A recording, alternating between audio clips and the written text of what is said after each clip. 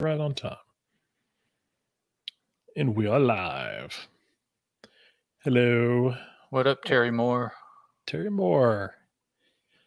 Beating us to the chat. Yep. Are you watching the YouTubes on the TV, or are you watching it on something else?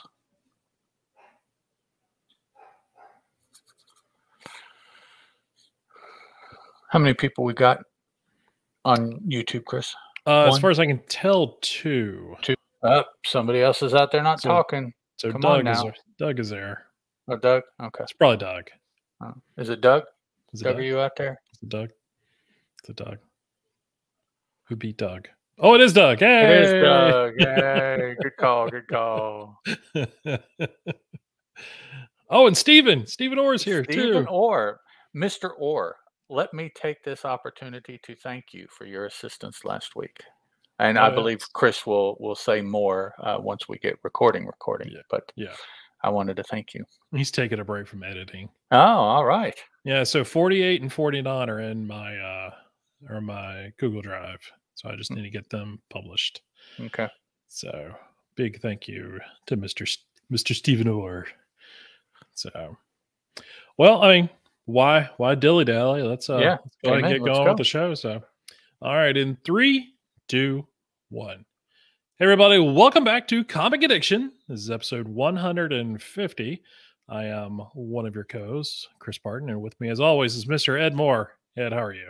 I am just peachy keen, man. Peachy keen. Peachy keen. You use that too. Awesome. I use that as peachy well. Keen. People younger than me look at me strangely when I say that. So that's fine. Oh, I know. People young at this point, you know, people younger than me, that's like 90% of the world, I feel. So it's, you know, it's like so everything you say gets looked at strangely. Everybody looks at me weird. It's like, okay, I'm cool with that.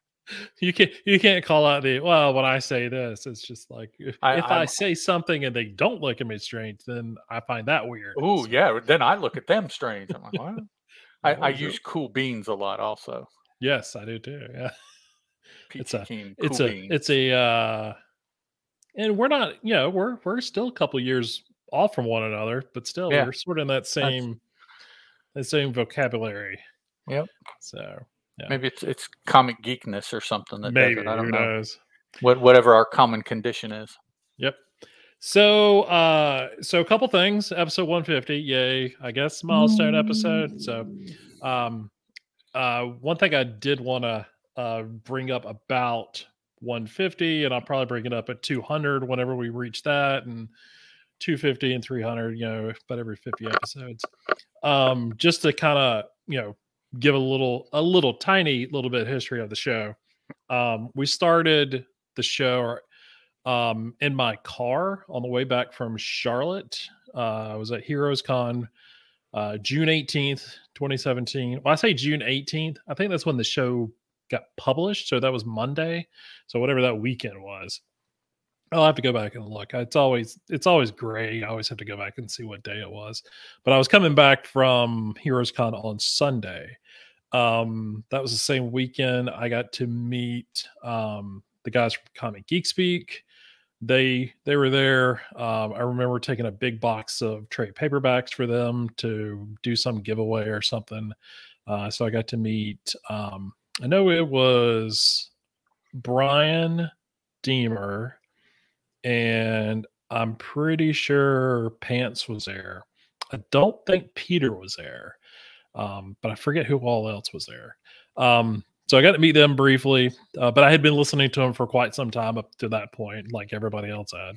Yep. I did get to go to watch iFanboy had a live recording of their show there at the con. So me and a buddy of mine went and sat in on that. So that was pretty fun. So I got to see sort of for the first time, the behind the scenes of what it looked like to be doing podcasting, with the microphones and the, all the soundboards and whatnot. And those three guys they went to school for media, for production and stuff like that. So they they knew what they were doing as far as the technical end of it. I think they would even argue at that point they were still trying to figure out, and I think they were up to like episode 85 or something like that at the time. So, but again, had listened to them for a while, so it was one of those things. Already had listened to podcasting for quite some time already, and sort of, I don't know, it was one of those things. You kind of see it, kind of meet some folks, you kind of talk about it for a while, and things like that, and you just kind of get, all right, it's just time to pull the trigger. Yeah. So leaving town, I stopped by Best Buy and bought a headset mic. Already had my laptop with me, plugged in the laptop. I'd already downloaded Audacity, and just as I drove back, to the house from Charlotte, had a long drive Nice. back to Durham, and just chatted away. So that became the first episode of Comic Addiction on the road, and so Cool. I did that for a while. Um, so starting in '07, we're only at episode 150. That seems, people probably, the math doesn't quite add up, Well, but it's 10 episodes a year. oh, sure, yeah.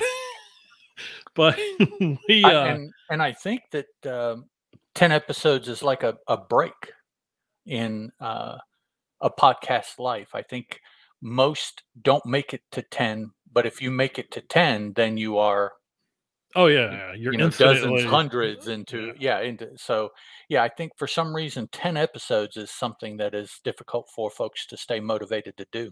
yeah. So I was lucky. Comic Addiction was already a website at the time, so I already had folks working on the site, writing stuff, articles and reviews and stuff like that. So we all kind of got together and decided to do the show. Paul, was on the show all the time with me, and then we brought in Angela and Rob and Corwin, and and just sort of grew from there. Now, Comic Addiction, would go on hiatus for a while. Image Addiction became a thing. Boom Addiction became a thing. The only show we didn't call Addiction was the Aftershock show. And don't forget, we released one episode of the Bottom Shelf podcast. And we did one episode of the Bottom Shelf one, yeah. Yes. And then, I even there was a DC show that Paul and I did called DC Core. I think we did that for like 7 episodes. So still did podcasting, but Comic Addiction kind of got put on the side burner for a while. So, but it has been fun the last couple months bringing it back and getting to this point. So we'll, I think we found our groove, and so we'll kind of do this for a while. And if something else hits us, we want to go a different direction with something else, we'll do that. So, but for now, we're doing Comic Addiction, and that's a good time. So, one thing, we kind of, you see Ed and I here. We're on the cameras. We're doing the voice of the show and everything like that. But we've talked about in the last couple episodes where the podcast, the audio portion of the show, has not been is up to date on all the podcast catchers as the YouTube has been. And part of that is, getting a new laptop from work and all this other stuff, and IT locking it down so I can't install software. And I'm kind of out of luck on that part. So, is what it is. I still can do the show this way, and that's great and all, but we needed some help. And in doing so, Stephen Orr from Just Another Fanboy is stepping in, I guess, to help us out on future shows. Hopefully, he's already edited 147, 48, and 49. So 48 and 49 are in my Google Drive to get posted to the site. 147 is already up there. And Steven, since you're in the chat, not only thank you for your help, but I think you're probably going to have a steady job for a while. So, he says 149 will be done tomorrow. Yeah, I was going to say, if you see the comments. Yeah, I saw that. So 148 will be up, ready to go. Yeah. So we'll so thank you for all your help, buddy. And you are currently on the payroll like Ed and I are, and you now have the full position of executive producer of the podcast, whether you Yeah. whether you want it or not. And Stephen, that makes you parallel, I think, with our much esteemed colleague Peter Rios at Comic Geek Speak. I believe he was executive producing that show too. So Yep. there you go. There you go. So welcome to the family. And then Doug, as always, Doug remains our third chair. One of these days, we'll actually have Doug on the show. That Indeed. might be a good thing, because we definitely are in sync with Doug when it comes to the type of books and everything that we're reading. So Doug, one of these days, buddy, you need to get out of the chat and come on the show. So we'll have to set that up here. So with all that being said, let's go ahead and jump into all the other stuff, the regular stuff of the show. We'll jump into FOC first off. These are books that are coming out, or excuse me, not coming out, but these will FOC is cutting off on October 3rd, which is next Monday. So let me go ahead and pop this up on the screen, and we will get going on this. So what you got, sir? All right, my first pick is the fourth Usagi Yojimbo trade of the color IDW issues entitled Crossroads. This covers issues 22 through 26. Let's see, 2, 3, 4, 5, 6. Well, that's convenient because the next trade paperback they put out will be their last, because Stan moved from IDW to Dark Horse. So this is what he went to IDW to do, is to produce Usagi in color. So those have been periodically collected, and this is the fourth of apparently what is going to be 5 issues of this trade. 5 issues each trade. So grab it while it's hot, because I don't know what the rights are post producing them now that Stan has left. I don't know if they'll be able to reprint them, or if all of the printings are first printings and that's all there's going to be. I don't know what the situation with it will be. I can say, having watched a lot of what Dark Horse did with the property and producing materials, IDW did not do as good a job. I don't think that IDW was invested in the project, the property, quite like Dark Horse had been. So I don't know. They suffered maybe from some motivation or some, I don't know. I don't want to trash IDW. That's not what I'm trying to do. Oh, sure, yeah. But there was a diminishment of available materials, let's say. And I don't believe that was directed by Mr. Sakai, because I can't imagine why he would move from publisher A to publisher B and then tell publisher B, no, I don't want to make as much stuff. Right, yeah. I'd rather not make any more money. I don't want to do all that. Let's, so I can only think that it must have been office decisions that that fostered that. But nonetheless, this is the fourth trade paperback. All of these are in color, 5 issues, 22 through 26. I believe that is a storyline. It's a complete storyline, or maybe a couple complete storylines, mainly involving his Padawan. You can see over here in the yellow on the image, Yukichi. Sorry. So that is the character that they focused a lot more in these issues from IDW in the latter portion of that run. Go get it. $20, 5 books. Come on. Yep. It's Usagi. It's Stan Sakai. Did IDW republish any of the Dark Horse stuff? Or is it just strictly what they've been publishing? No, just let me think. Well, okay. They did republish a lot of early stuff, and I don't think they had gotten into the Dark Horse years yet. Oh, okay. Gotcha. That were black and white, and they were producing those in color. Oh, okay. Gotcha. And actually, they had been making trades of those. Each volume, let's call it, was 6 issues, and they were old black and white. They were original black and whites that they reproduced in color. but it's my understanding that that's all that they had at the time, were the rights to reproduce those in color. They could not reproduce in black and white. Oh, That okay. was, Gotcha. I think Dark Horse had, or maybe even if you go, maybe Fantagraphics still have the rights for the black Mm, and white stuff, even though there was an early portion of black and white that was produced prior to Fantagraphics. yeah. But I believe Yeah. they got the reproduction rights for that because those companies, Thoughts and Images, and I forget the name of the other company. They don't even exist anymore. So, Oh, okay. Gotcha. but yeah, they do. There's another series, and I believe they have put out 4 6-issue sets, and 3 of those I believe have come out in trade paperback so far, and uh, fans are still waiting on the 4th to come out. Which, again, now that he has moved the property, I would imagine they still will, because those were produced in color by IDW. Right. So they Yeah. would have the rights, I would think, to collect them in trade. Um, Maybe they're sore about it or something. Who knows? I haven't seen it advertised that it's coming out, so who knows Right. if it will. But yeah, Well, it'll be interesting to see. So, but yeah, I'm with you. I did not pick up the colored stuff. Mm. I picked up the first issue, and I just didn't pick up anymore. But I think I do need to go back and pick up these. These trades are pretty affordable. So, And they are much more so than any trades that you will find of the original black and white material.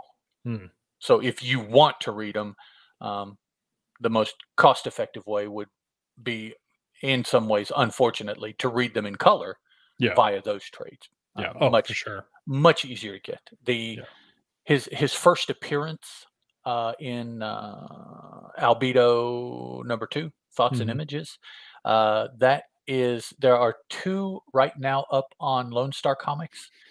One is a 6 point something for 8,000, Yeah. and one is a 9.8 for 24,000. Yeah. Yeah. But that has been there. I think 24,000 must be too much because it's still there.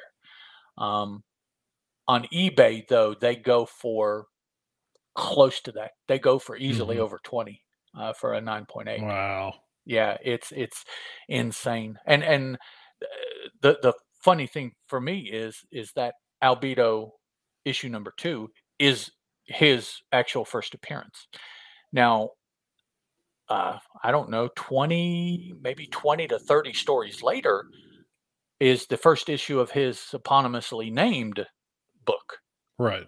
and it goes for 5 digits in a 9.8. And I'm like, well, that's not even, I mean, that's several Yeah. years later, Yeah. and people are still, yeah. So, It's a popular guy. yeah, the cartoon, well, Print the runs, cartoon did it, and and speculators oh, did that's it, true. and Yeah. so Yeah. True. True. True. True. All right. I've got a book from Marvel Cross Gen I will Tales. say here Oh, really quickly, it seems like everyone is in favor, including Doug, of getting Doug on this show. I don't know if oh you yes, know, I see all so that. yeah, Yeah. so Doug has fans already, and we've never even heard him speak yet. So Yeah. yeah, He's he's gonna get on the show and have like really high pitched voice or something, who something like who very knows? raspy. Oh no, we can't have a Who- raspy voice. I don't want no, any. that's me. I've Yeah, got that one I covered. don't want anybody to have a super cool voice and totally blow us out of the water. No So. doubt. Yeah, that Kenny Rogers barroom kind of voice. Right. Yeah, that's all we need. Oh, that's all we need. Comics Um. in the stream. That's Oh what my we god, are. that'd be awesome. No. Moving on. Cross-Gen Tales #1. Marvel is producing. When I originally saw this solicitation in previews, I was like, "Oh, sweet, they're doing an New anthology," stuff. and I Yeah. was like, "Oh, why am I stupid? It's not. It's a No. reprint." Yeah. But at the same time, I think this is one of those. Hey, we're afraid of losing the right, so we need to print something. Mhm. And so here you go. I would take advantage of that.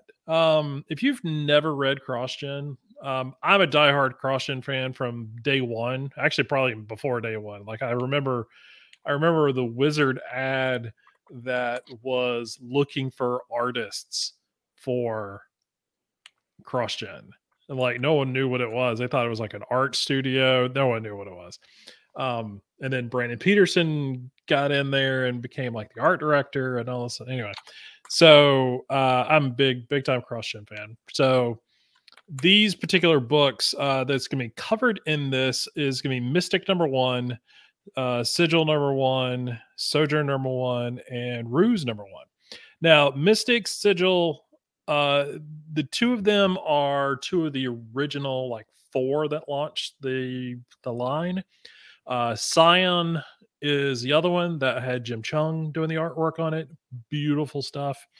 And then the other one was Meridian, which is the first time anyone saw published work by Joshua Middleton, excuse me.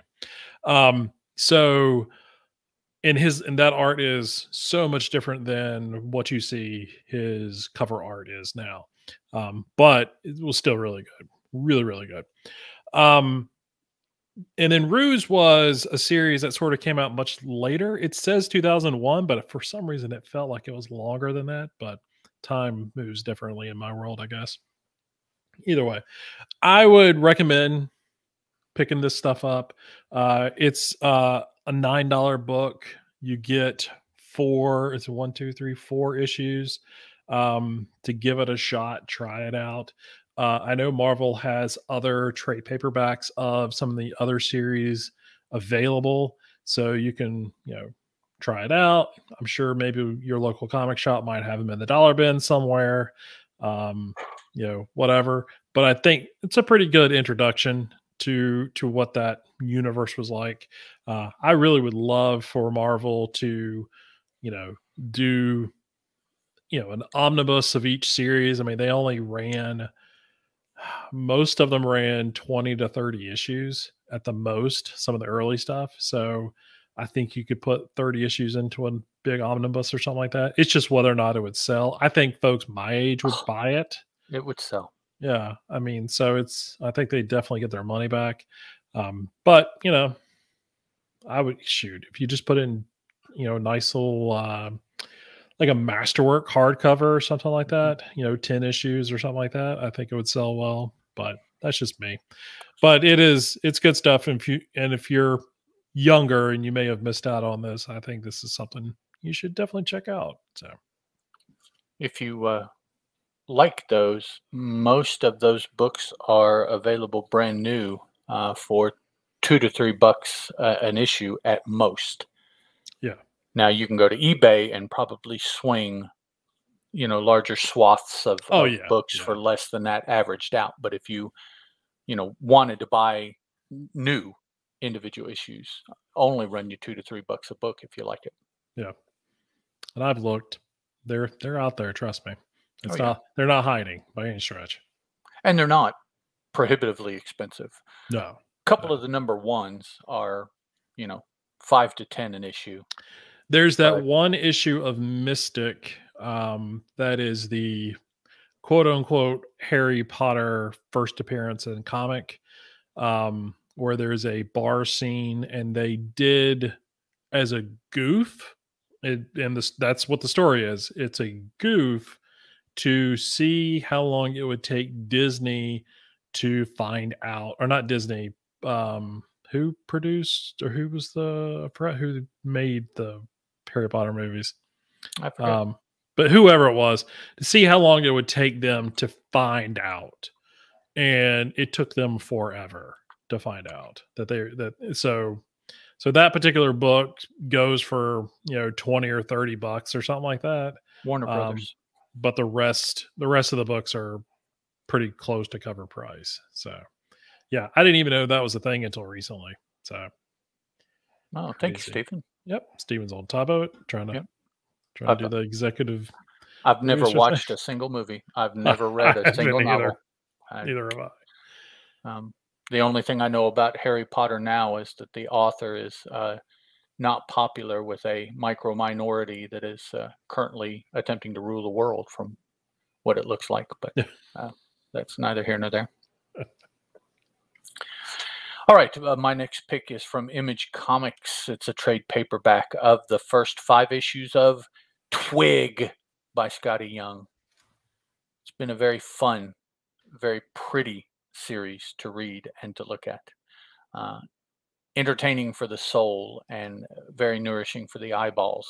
So those two things together make a trade paperback kind of a no-brainer Oh, for for me. sure. Yeah. And it continues. The 5 issues was not the end of it. So yes, Doug, And it's Doug's on just top of it. it's been so much fun. It's so um, fantastical, which is a funny thing to say about comic books, but part of it is my fault. Most of the comic books I read are human beings, it's like this and like Mhm. this. It's all, so that's what most of it looks like is human and cities and stuff like that. But this is not, and it was so much fun. Um, don't look at it and think that it's a kiddie book. It wasn't. It did have very serious undertones, but yeah, $17 for 5 issues or less, depending on where you get it. Right. 17 is the Yeah. what are they called? The MSRP? MSRP, yeah. Yeah. So I'm sure you could find it for less than that. And if you really want to wait long enough, you can get it probably ultimately from in stock trades for what anywhere from 10 to 20% less Oh, yeah, easily. is Yeah. what they usually do. So, Mhm. but yeah, excellent book. Absolutely no reason to believe that it won't be an excellent trade paperback as well. Yeah. Looks good. Yeah, Scotty Young, I mean, he's over the last couple of years has really come out to be um a really good writer. Like he knows and he Mhm. works with solid artists that understand sort of the the storytelling that he's trying to put across. Like Right. and I say it would be easy to have him just kind of draw it himself, or whatever, and it's not. I mean, his style is something that would takes him a lot of time to do, Hmm. and so Yeah. he's not To able get to a get as much out there as possible, that he would like to get out there. Um, but yeah, he does. He definitely gets artists on board that really help put his stories across very well. So good and stuff. he seems to be a big fan of the much more fanciful kind of writing too. I've Yeah, noticed yeah, when he writes, it's yeah. yeah. It's good stuff, man. I actually missed out on this, and so this is definitely a trade that is piquing my interest that I want to go check out. So It should. It'll be a nice, pretty laid back, easy read. 5 mhm, issues. It'll be entertaining. Yeah, I enjoyed it. I read it issue by issue, and it's been a lot of fun. cool. Another image book that is coming out is Bitterroot, the omnibus hardcover. I picked up the series. I picked up most of the series. I picked it up on a whim. Walker and Brown and Green were at Heroes Con, not Heroes Con, at Heroes Aren't Hard to Find, the store, the folks that do Heroes Con. When I was working in Charlotte, just walked into the store one day after work just to pick up my books. And they've got, if you've ever been in that store, in the very back, they have sort of this display case that's sort of a like a U shape, and whenever they do signings and stuff, I mean, this was the first signing that I'd seen at the store, but they have them sit back there, and so walked back there just to see what was going on because Shelton was back there talking to him, and at the time, Shelton and I would kind of, hey, how's it going, kind of conversations, and so I'd walk back there just to say hello, and they had a bunch of books sitting out there, first issues. In this particular series, I think the first issue had 4 or 5 variant covers to it.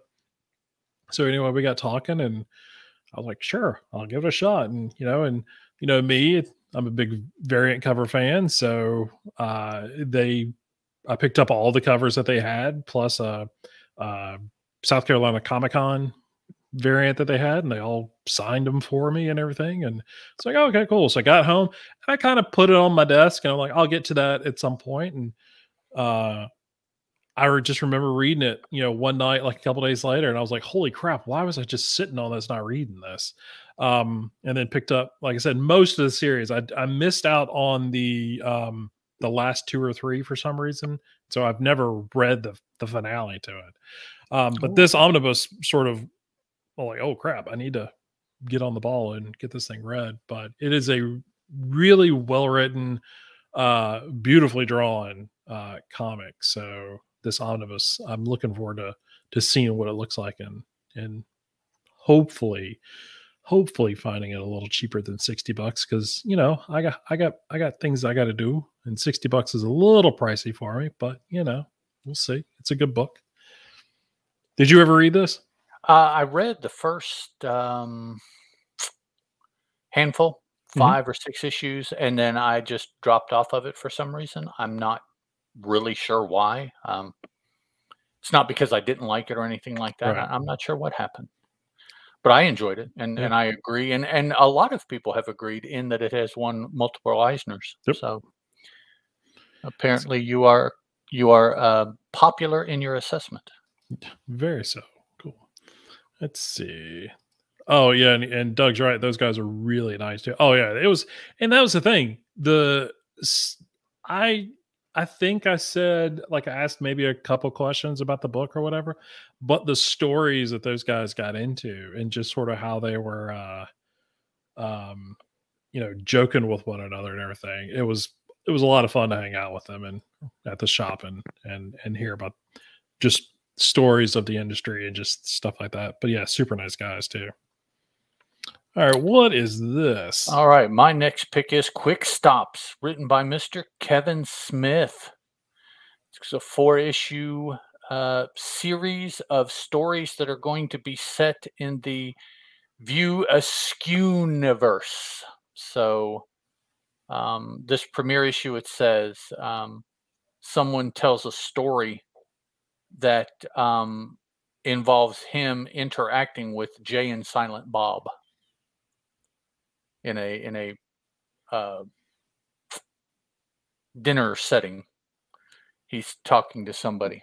So I like almost everything Kevin Smith has done in his View Askew-niverse. Oh yeah, yeah. One movie I didn't really dig, but other than that, I've enjoyed everything. I haven't seen Clerks 3 yet, though. No, I not need to yet. Yeah, I need to get that done. I've heard good stuff Yep. from those who have seen it. So And this is another entry in a an imprint that Kevin has set up at Dark Horse. yeah. That is a series of things that Dark Horse did fairly recently, as they were losing a lot of rather big properties. They were doing other things to make up for it, and one of them was an imprint for Kevin Smith. One was an imprint for Mr. Stan Sakai. Hmm. Another was an imprint for Mr. Goon, and Eric Powell. yes, Yep. he got an imprint, and it seems like there was uh, the Bendis. Isn't that where Bendis went? That's Dark Bendis is there too. Dark Yeah. Horse. So he has his Hmm. own imprint there. So that's as they lost these big long running mega things, they searched out creators rather than properties Yeah. to start little corners of the DC universe. And I would have to say they certainly have pulled together some interesting things lately. Oh, for sure. For sure. I think they've got, looking at the last couple of previews, Dark Horse was always like, I knew certain books, I'm like, yes, okay, sort of their usual suspects that I would always go, yeah, yeah, this is Dark Horse stuff. Now when I look at Dark Horse, I have to spend more time there Right? Yeah. because It's it's so different now. And like you said, the named creators that they have that are sort of producing all this stuff, it definitely makes you kind of pause and spend more time there in the previous catalog. So that's a good thing. So this will be interesting. I'm kind of curious about. I totally missed this. I do love that cover though. That's pretty sweet. Yep. Blunt Man and Chronic. Yep. All right. Last but not least, I think I would be a very poor fan if I did not bring this up. The Savage Dragon Ultimate Collection hardcover. This is by obviously Eric Larson. So, this year is the 30th anniversary of Image. So there's been a lot of stuff going on about, the founders and everything like that, different things and whatnot. So finally, Eric Larson is collecting Savage Dragon in giant hardcovers.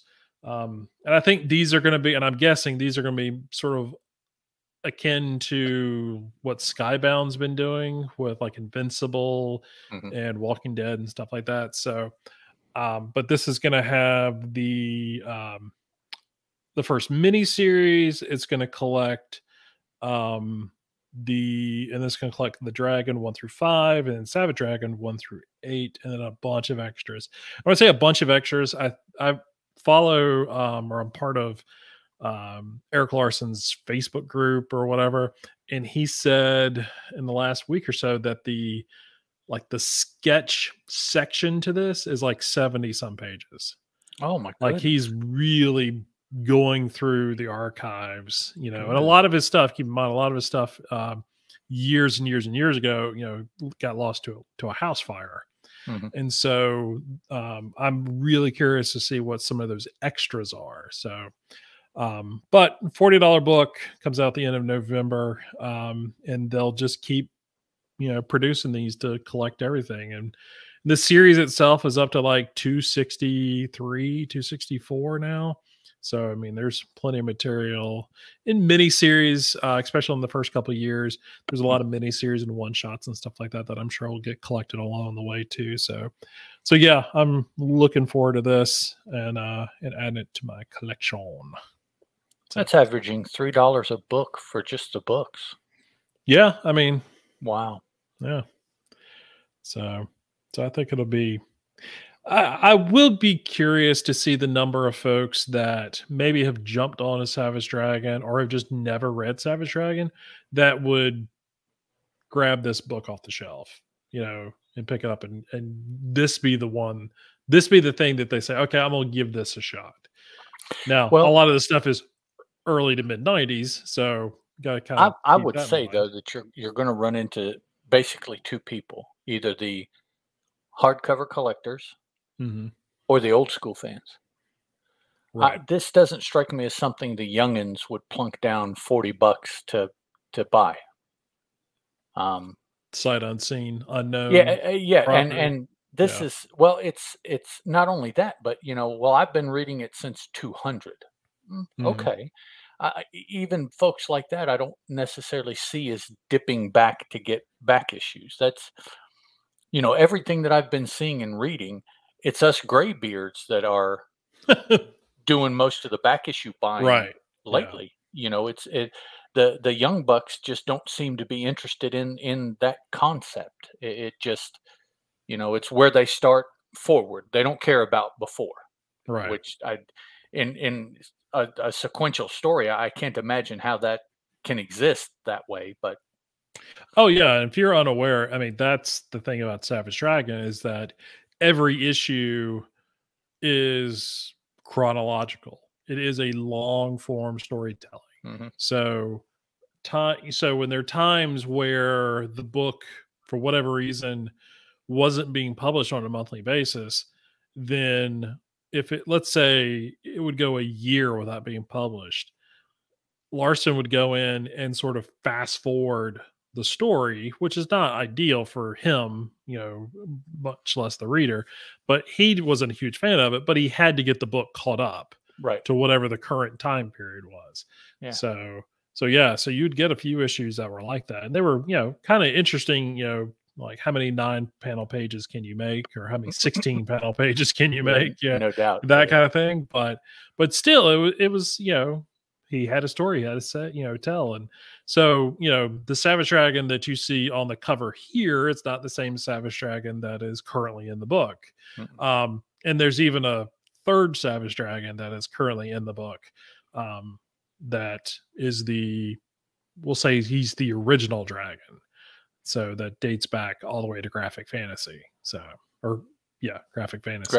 Graphic fantasy. I was like, graphic illustrated? That's not right. No, That's Frank Frazetta. So but yeah, so these are all the books that we're recommending that we're going to be checking out and things like that for FOC. Again, that's October 3rd. Check with your local retailer as to figure out when they submit theirs so you can make sure to get all your stuff in. So that being said, we'll switch over to stuff that's coming out next week. That's coming out the October 5th. That's 2 days after FOC. So what you got on your list, sir? This is not so much as a recommendation, being that it is the final issue of this series. That is the best recommendation in the world. But hey, you know that book you hadn't read yet? Here's the last issue. It's more an acknowledgement that this really good book is putting out its final issue, more than anything else. So Basilisk, been following it since the beginning. It has been very good since the beginning. This property has gone a long, long way to making Cullen Bunn one of my favorite writers at this point. So this is the final issue. And I think it's like the final issue. I don't think so. There's like a season 2 planned. That doesn't mean he couldn't come up with it. I don't know, but it's not, I think, in the works to do that right now. So, other properties he's done, like Empty Man. I believe there was further things that he already had in his head that he could do when the first volume ended, and it just took a little while to get the opportunity to do it. Yeah. Reading his newsletter, I don't necessarily think that's the case with Basilisk. I believe the 12 issues is the story he had in mind, and that's that. I'm just happy we got the 12 issues. Yes. I remember when that first arc ended, you and I both were like, no, we want some more. There's got to be more to it. So yeah, fortunately there was. But now it's like, oh, is that? Yeah, that looks like all. Dang it. So, but yeah, it'll be enjoyable, I'm sure, for those of us who've been reading it the whole time. So, but yeah, definitely looking forward to this issue. My first pick is Night of the Ghoul that'll be out next week. This is a Dark Horse book. It is Scott Snyder and Francesco Francavilla. This is one of Scott Snyder's Comixology originals that came out last year.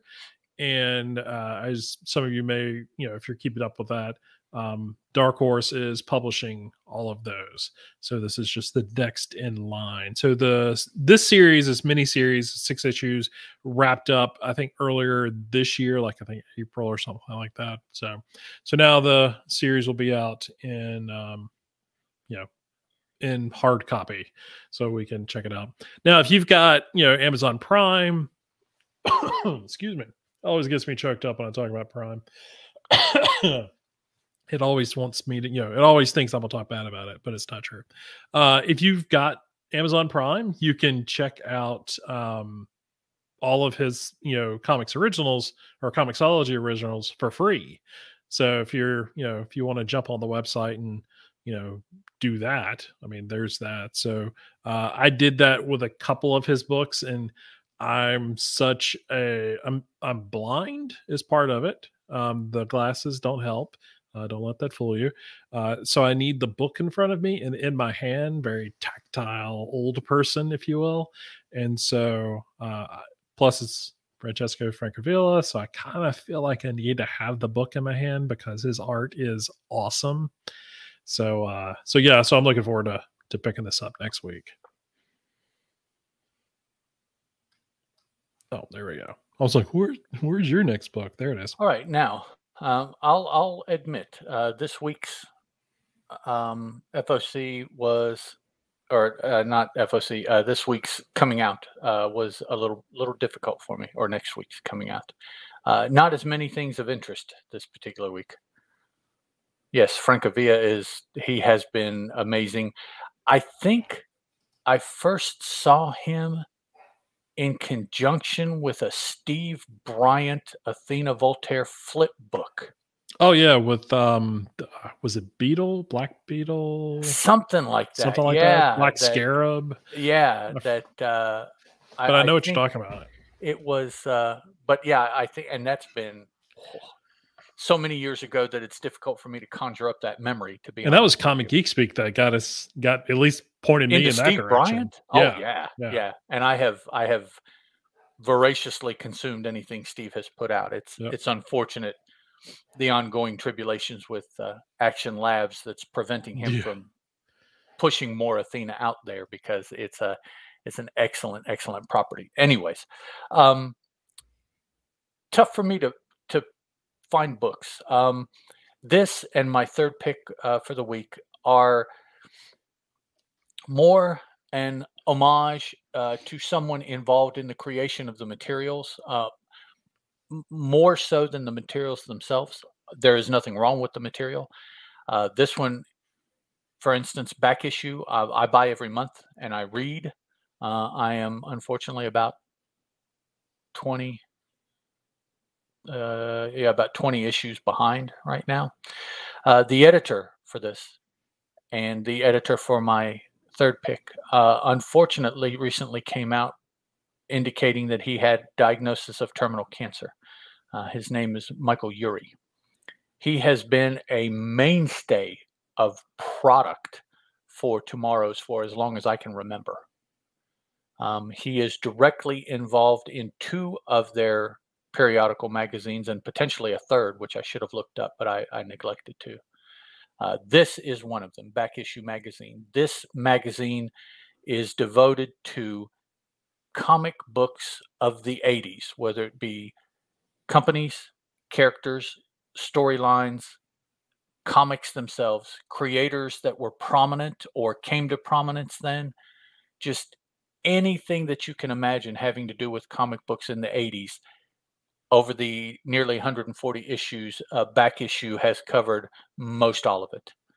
Articles, unpublished art, just it's a very mainstay type of magazine in my reading right now because the articles can cover any number of things. The art is reproduced beautifully.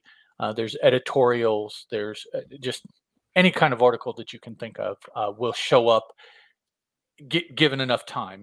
They don't have the same style articles in every issue, but over 5 or 6 issues, every type of article that you can think of will come out in that time frame. So it's definitely excellent if you are a history study kind of person and you do something like, say, a podcast where you talk about a particular series issue by issue. Yeah, Um, what is that called? Index. There we go, an index yeah. show. These are invaluable for talking about perhaps the issue if it came out in the 80s, the creators, things like that. Get background information and things like that much more readily, honestly, than looking it up. Sometimes even plain English Google, it's a little difficult to find stuff. And on top of that, I will say that I have acquired a 120 issue index for the articles in Back Issue Magazine. Nice. Um, so it's up to almost 140. So that index is a little lagging. And actually, I've been thinking about sitting down when I read those issues and just updating my copy of the index myself. I found it online, and I forget where it was. I believe it was it was fan produced. It's not produced by them, Mhm. which you can ask Terry. She sat while I was up on my bully pulpit about this recently. Most of the fan magazines that have come out, there is not an index available for them Right. anywhere. Yeah. How that can be done in the publishing process just blows my mind. But there is no. I even asked for comic buyer's guide, and it would have been Maggie Thompson. Mhm. I tweeted her and asked if there was an article index for that publication, and she said no, not to her knowledge. Hmm.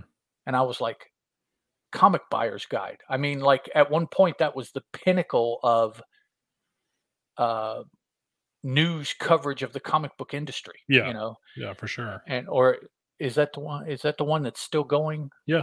Hmm. Okay, no, it's not the one that's still going. It was Oh, okay. another one that I think David Anthony Kraft took over for a little while. I may be mixing up but anyways, Maggie Thompson was an editor for a long, long time for a magazine, and I asked her about it, and even she didn't have an index to articles, and so Yeah. I was like, that's just alter ego. It's still going. No index for it. I've asked for it. Back issue, other than this one that I found, which was fan produced, no official indexing of it. And Yeah. yeah, so but Michael Urey, support him while he's still here. We've seen a lot of really important people go recently, and maybe we've missed our chance to do something. Now you have an opportunity, much as we did with Mr. Perez. We have an opportunity knowing that there's a terminus on the horizon. Support what he does. He's an excellent editor. He's an excellent article writer, excellent creative for ideas. Yeah, look him up on tomorrow's website. Just buy everything that he has because it's all really, really good. Yep. Let's see. Doug, I read Comic Buyer's Guide way back when. We all did. That's the thing. And there's and the thing is, I used to have a comic shop that would put a copy of Comic News. Was it Comic News? Not a Comic News. Yeah, it was Comic Buyer's Guide. Okay. Yeah.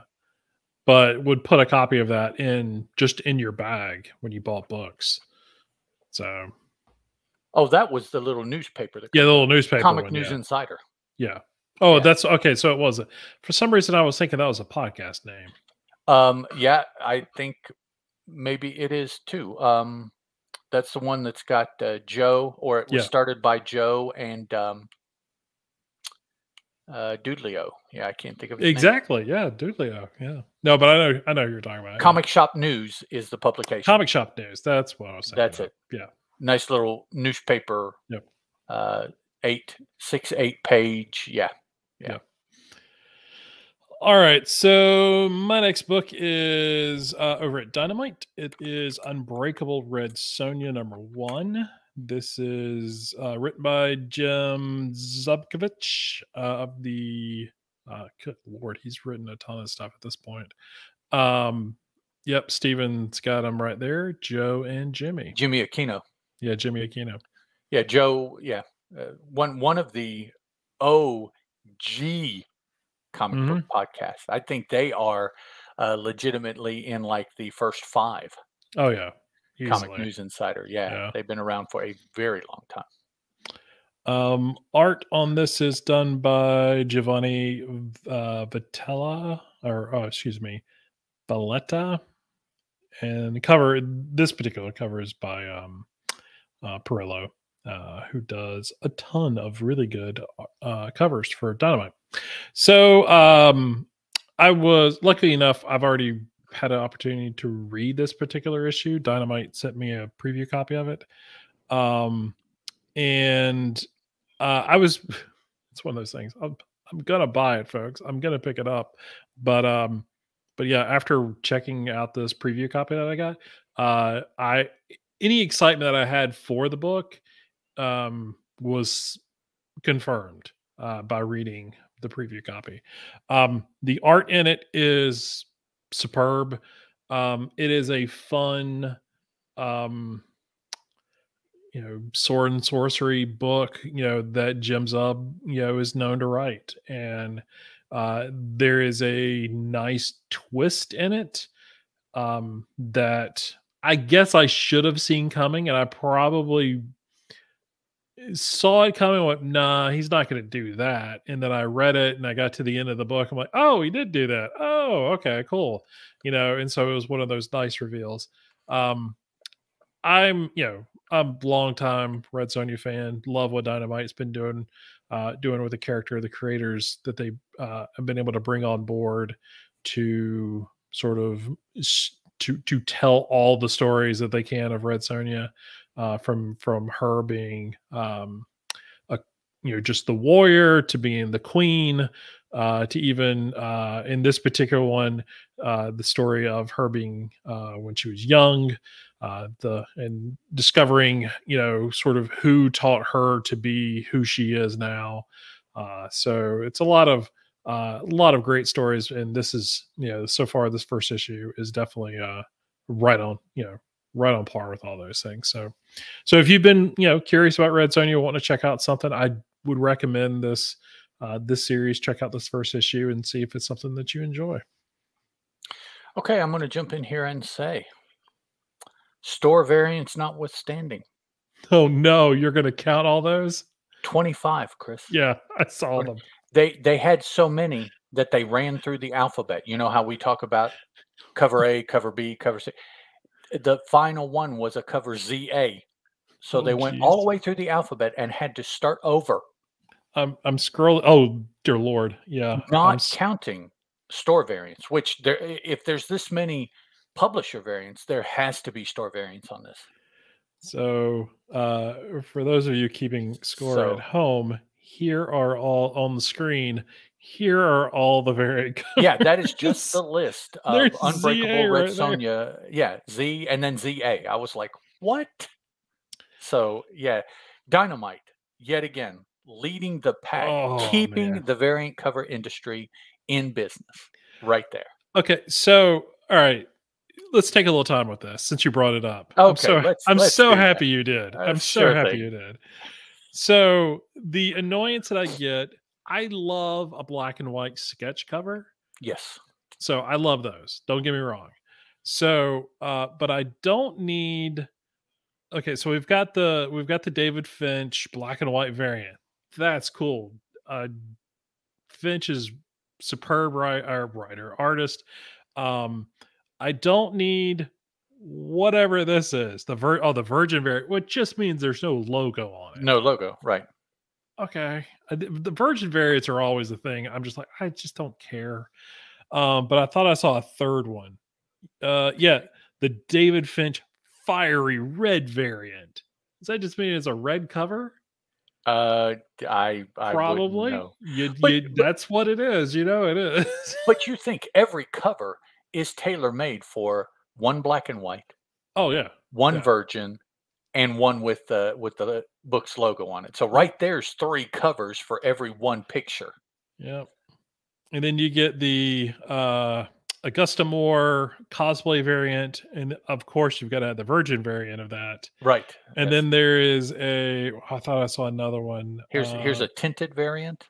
A tinted. Oh God, yeah. The H cover is a tinted The variant. blood red blank authentics variant. Yeah, What is that? I have no idea. Oh yeah, I'm so happy you brought that up. That is Now the some. cosplay for both, Red Sonja books and the Vampirella books sometimes are pretty interesting because typically they're different women doing Yeah, them. It's yeah, not the same woman that you constantly see. So yeah. it's interesting to see how much into the costume they get. You Oh know, yeah, how for the sure. different and these are major cosplayers. These are women that will show up at conventions Yeah, yeah, doing this, and actually, some of them do it for a living. yeah. They get paid to appear as certain characters, and If you follow on Instagram, um, so you obviously Dynamite, pays for the licensing, the rights to publish a Red Sonja comic, and so the lady whose actual name escapes me, but she's the one that owns the rights and runs the Red Sonja, the official Red Sonja Instagram page and everything. A lot of the cosplayers and even some of the cover art and stuff like that that eventually make it um to the books, she's scouring Instagram oh, for and these people. I mean, picking them it up is first. active. She's Yeah. super active. Now, they're currently filming the Red Sonja movie. So she's at the set. She's doing Oh, they those are? kind of, Oh I yeah, didn't know there's a that. movie. Oh, for sure. They started filming within the last week or two. Oh, cool. So she's been, not showing you behind the scenes stuff, but letting you know, hey, I'm at the set, and showed some of the actors and stuff that are involved, and those kind of things. Folks who I'm not very familiar with, but I think that's actually a good thing. I think not having a huge name on the movie is beneficial. Steven, man, again, thank you very much for all your help, buddy. And Yeah, you man. have a good evening as you sleep. But yeah, so yeah, there's the Red Sonja movie is being filmed right now. I am a fan and will always be a fan of perhaps the original Red Sonja cosplayer, Wendy Pini. I was going to say Wendy Pini, yeah. Yeah, so this is way back in the mid '70s. Oh yeah. So yeah, she and I don't know, did we talk about that here or did I talk about it on Yeah, we've talked about it here. here? And I we've talked about ElfQuest think we've too. mentioned it on Steven's show that I co-host with him too. But yeah, it's her and Frank Thorne. Yep, for sure. All right, my next pick is another Michael Urie book from Tomorrow's Publishing, Team Up Companion. And it's looking at comic books of the Silver and Bronze Age where characters teamed up, such as the ever popular Brave and the Bold for DC. Marvel is Marvel Team Up and Marvel 2-in-1, but there are other books that there have been through the Silver and Bronze Ages where superheroes team up, and those will be books that he covers in this as well. Brave and the Bold, Marvel Team, Brave and the Bold has a podcast, and I believe that is the only one of those team up books that does. Superman, DC Comics Presents, there it is. That had a podcast, but he covered all the books, so it's I'm faded done. at this What point. do I do Yep. now? The Brave and the Bold is currently running, and I think the one of the dudes that used to do the Fantasticast brought it back. Oh, okay. And I believe the Fantasticast covered 2-in-1 because that's got Ben Grimm in it. Mm-hmm. I don't think there's anybody at all doing Marvel Team Up. It's a Not bunch that I of can think bunch of of off books the to talk about, though. top of my head. Well, but it's Spider-Man. Yeah. Well, it's Spider-Man, but was it always? It wasn't always just Spider-Man, though, was it? Yeah, because I guess because Thing was in 2-in-1. Yeah, I think so. I think it's always been Spider-Man and whomever. Yeah, because every book that I'm thinking off the top of my head, I'm like, yeah, Spider-Man, the X-Men, Spider-Man, Daredevil. Okay, yeah. Now, like you're right. I think DC Comics Presents was always Superman and Mm-hmm. Brave and the Bold was not always Batman and Right. So I think everybody else was for the entire run the one co-host and a rotating cast. So, but another good example of the type of material that Michael Urie wants to publish. This one, $32 for. Where did I see that? Up here? No, I don't see it anywhere. I'm not sure how many pages are in this. Probably a couple hundred. Yes, absolutely. The Roxxon, not the Roxxon, the lab storyline where the Thing teamed up with people for that Marvel Energy Lab that Quasar was head of security for. Oh, that storyline. It wasn't Roxxon? I don't believe it's Roxxon. It's something else. Doug, who is the energy investigating organization that Quasar was head of security for? They'll get back to us in a few minutes. Yeah, I forget who it was. I want to say Star Labs, but that's DC. That's DC, yeah. Yeah, so. All right. While he's looking at that, I will jump into my last book. This is Earth Divers. Pegasus. Oh, was it Project Pegasus? Oh, okay. Project Pegasus. Yes. Oh, I knew them through Hulk. Oh, well, there you go. Yeah. I should have picked up on that. Earth Divers #1. This is from IDW. This is written by Stephen Graham Jones, David Gianfelice. Gianfelice. Wow, David Gianfelice. Apologize for that. Raphael Albuquerque. But this is the story of in 2000. I love this year. There's so many books that use that year. But 2112, apocalypse is exactly as expected, and everything's dying. So some indigenous survivors find a time traveling portal in a cave and decide to go back in time to kill Columbus. So I think we talked about this when it was in previews. Yeah, I believe it was I've sort of stuck in my head since. With it coming out next week, I wanted to sort of remind everybody that it was there. And if I can find a copy of this book on the shelf, I will definitely be picking it up because I am very curious. Yeah, that's an interesting premise is. There. Yeah. Interesting. And it's one of those things, like we've talked about before, both on the show and off, that I am kind of getting into the point where I need to read some very unique premises. Time travel's fine. I mean, that's not a thing. I mean, you see it all the time, quote unquote, see it all the time. But the premise of the time traveling, right, is something interesting, and this is interesting, and I'll pick it up. So I am on board. So, all right, let me get us switched around here to talk about our preview books. Just give me a second. Let's see. I wanted to do something else, but it's not going to work. So we'll just go with this. Add to the stream. All right. This is my first pick. I got my copy of the Frank Miller Presents Ash Can in my most recent, where did I get this? Westfield Comics, I think, order. It's got 2 stories in it, which will be their first 2 ongoing books. There is ads in it for, I think, 2 more stories, additional books as well. But this, I'm not going to go into. I'm not going to go into great detail who Frank Miller is. I think a lot of people listening know who Frank Miller is. Honestly, if you don't know, look it up because there's more to Frank Miller than I could take the time to. I was going to say, that is a series of podcasts in itself.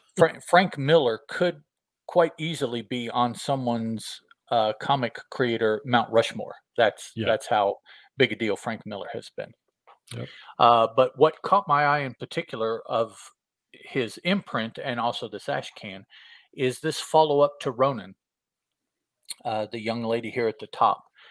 Ronin was an 80s. Oh yeah, here. Okay, Doug. I see. He's a funny guy. Yeah. Trying to provoke me. I will not be provoked, Doug. I will not. One of his big DC, right, Chris? That's who he did that for, wasn't it? Ronin? Yeah. But that's one of the books that Frank Miller used to make his mark among many others over the course of his career. But this is a touchstone series for Frank Miller, Ronin. This is the follow-up, the first follow-up that there's been. So it's almost 40. It's getting close to 40 years, 35 to 40 years since the original came out, and now he's getting around to publishing a follow-up to it, a sequel, if you will. It involves this is a very and this is very typical of Ash Cans. We talked about these a little while back, I think, because we pulled this out of previews also. An Ash Can is usually one of a couple or maybe 3 concepts, and one of the concepts is multiple just teasers of what is going to be a book coming out in the near future. And that is what this is. Another possibility for an Ash Can is a partial or whole printing of an upcoming issue, maybe with a little change in format. Maybe it's in black and white rather than color, or it's in a different color. It's all silver, or stuff like that, something to make it different. Mm-hmm. But I think a lot of times the original ash cans were just a teaser of what they were going to do, not giving away really anything that was actually in the upcoming comic book. At least this Ronin is. Now the second one, the second story, Ancient Enemies, that does quite a bit. So it could possibly be an excerpt of the book itself. I don't think the Ronin is an actual excerpt. I think it's a just the briefest little teaser. But we're introduced to probably who is going to be the main individual, and it's the young lady you see here in the top half, and just a breath of an experience that she is going through that I'm sure will lead into the ongoing story. Mhm. Now, the second one, Ancient Enemies, it's a what I call a hardcore sci-fi. It is extraterrestrial civilizations and space and spaceships and lasers and a war between two planets and all of the things that made um, sci-fi prose such a thing back in the 40s and 50s, that ultimately translated into sci-fi comic books as well, because the trope, if it works in one, it will work in another Mhm. medium. That's a proven fact. Uh, but Ancient Enemies, there are two civilizations, one in the Magellanic Cloud and one somewhere else that I didn't even recognize if it actually exists or not. They've been at war longer than the current people in the story can remember. This is a 4-digit year multi-generational war between these two planets. It's gotten to the point where they have made, and I didn't want to get into detail too much in the Ronin story, because I definitely want people to read it. I Yeah. don't care if you read Ancient Enemies or not. It'll be good, but um, and it's gotten to the point where these two civilizations are almost at the end of their ability to do anything. They've exhausted their Mhm. resources. The people are in dire straits and or revolting. I mean, this is it. So they make an agreement after thousands of years of fighting each other. They make an agreement. One more, one more battle, one ship, one person. It will decide everything. And they are to meet in neutral territory so that there is no advantage. Everything is set up so that there is no advantage. Everything occurs at the same time. The ships leave the planets. They enter some sort of dimensional Heisenberg tunnel, whatever that's called, to get to the neutral site at the same time. I mean, everything is done so that nobody has an advantage. The two champions that are picked, both, when they're told how things will occur, object, because it is completely contrary to any sort of battlefield honor. The civilizations are both of the opinion that winning at any cost is what matters. Honor be damned, in essence. Hmm. Well, these two individual warriors are completely against that. So they subdue the men who were supposed to fight the battles. The two ships, as they are being wrested of control by the pilot and the civilization in charge, they both lose control and they crash together. These two ships crash to modern Earth. So we were the site of the Hmm. neutralness.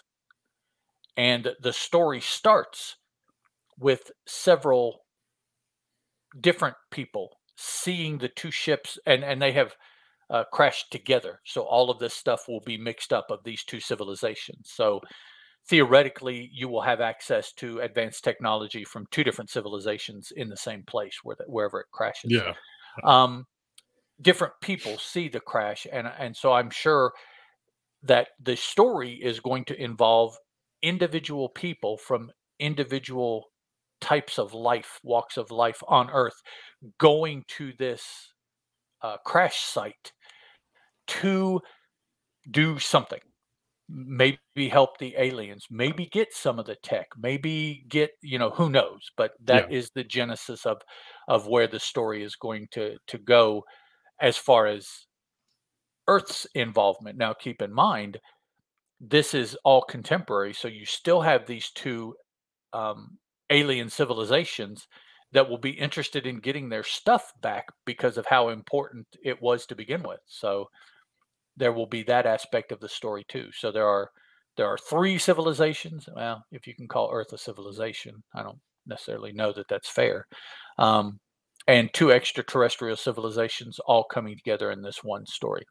And that one story is going to be from Frank Miller to boot. So it's going to have some pretty high weirdness, some Oh yeah, pretty for sure. deep themes, some thinky kind of themes, political themes, societal themes. All of this is going to be represented in the story in some way. If you can see it, it's going to be there. It's just a matter of whether you recognize it or not, Right. because that's how Frank Miller writes. That's how he's always written. Yep. So very, very high concept, very multi-layered high concept. So if you only want to go about halfway up in what he's trying to do, fine, you'll be entertained. If you don't want to go anywhere and just read it for what you see, fine, you'll be entertained.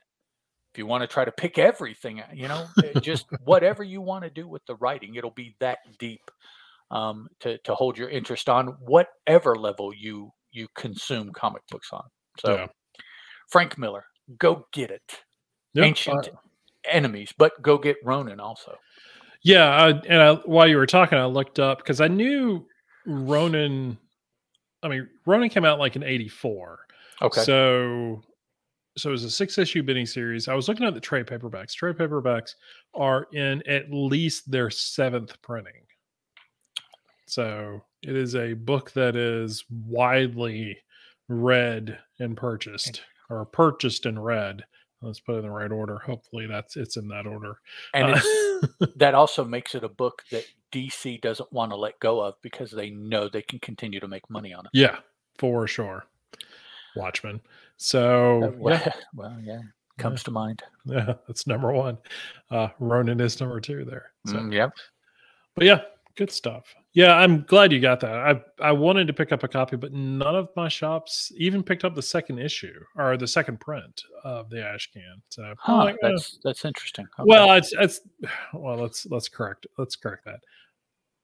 Of the ones that I went to, none of them had it. Doesn't mean none of them had it out on the shelf. Let's put it that way. Doesn't mean they didn't. Doesn't mean they didn't get it. But not Gotcha. a lot of people were buying the second issue, or second print. Who cares? Whatever.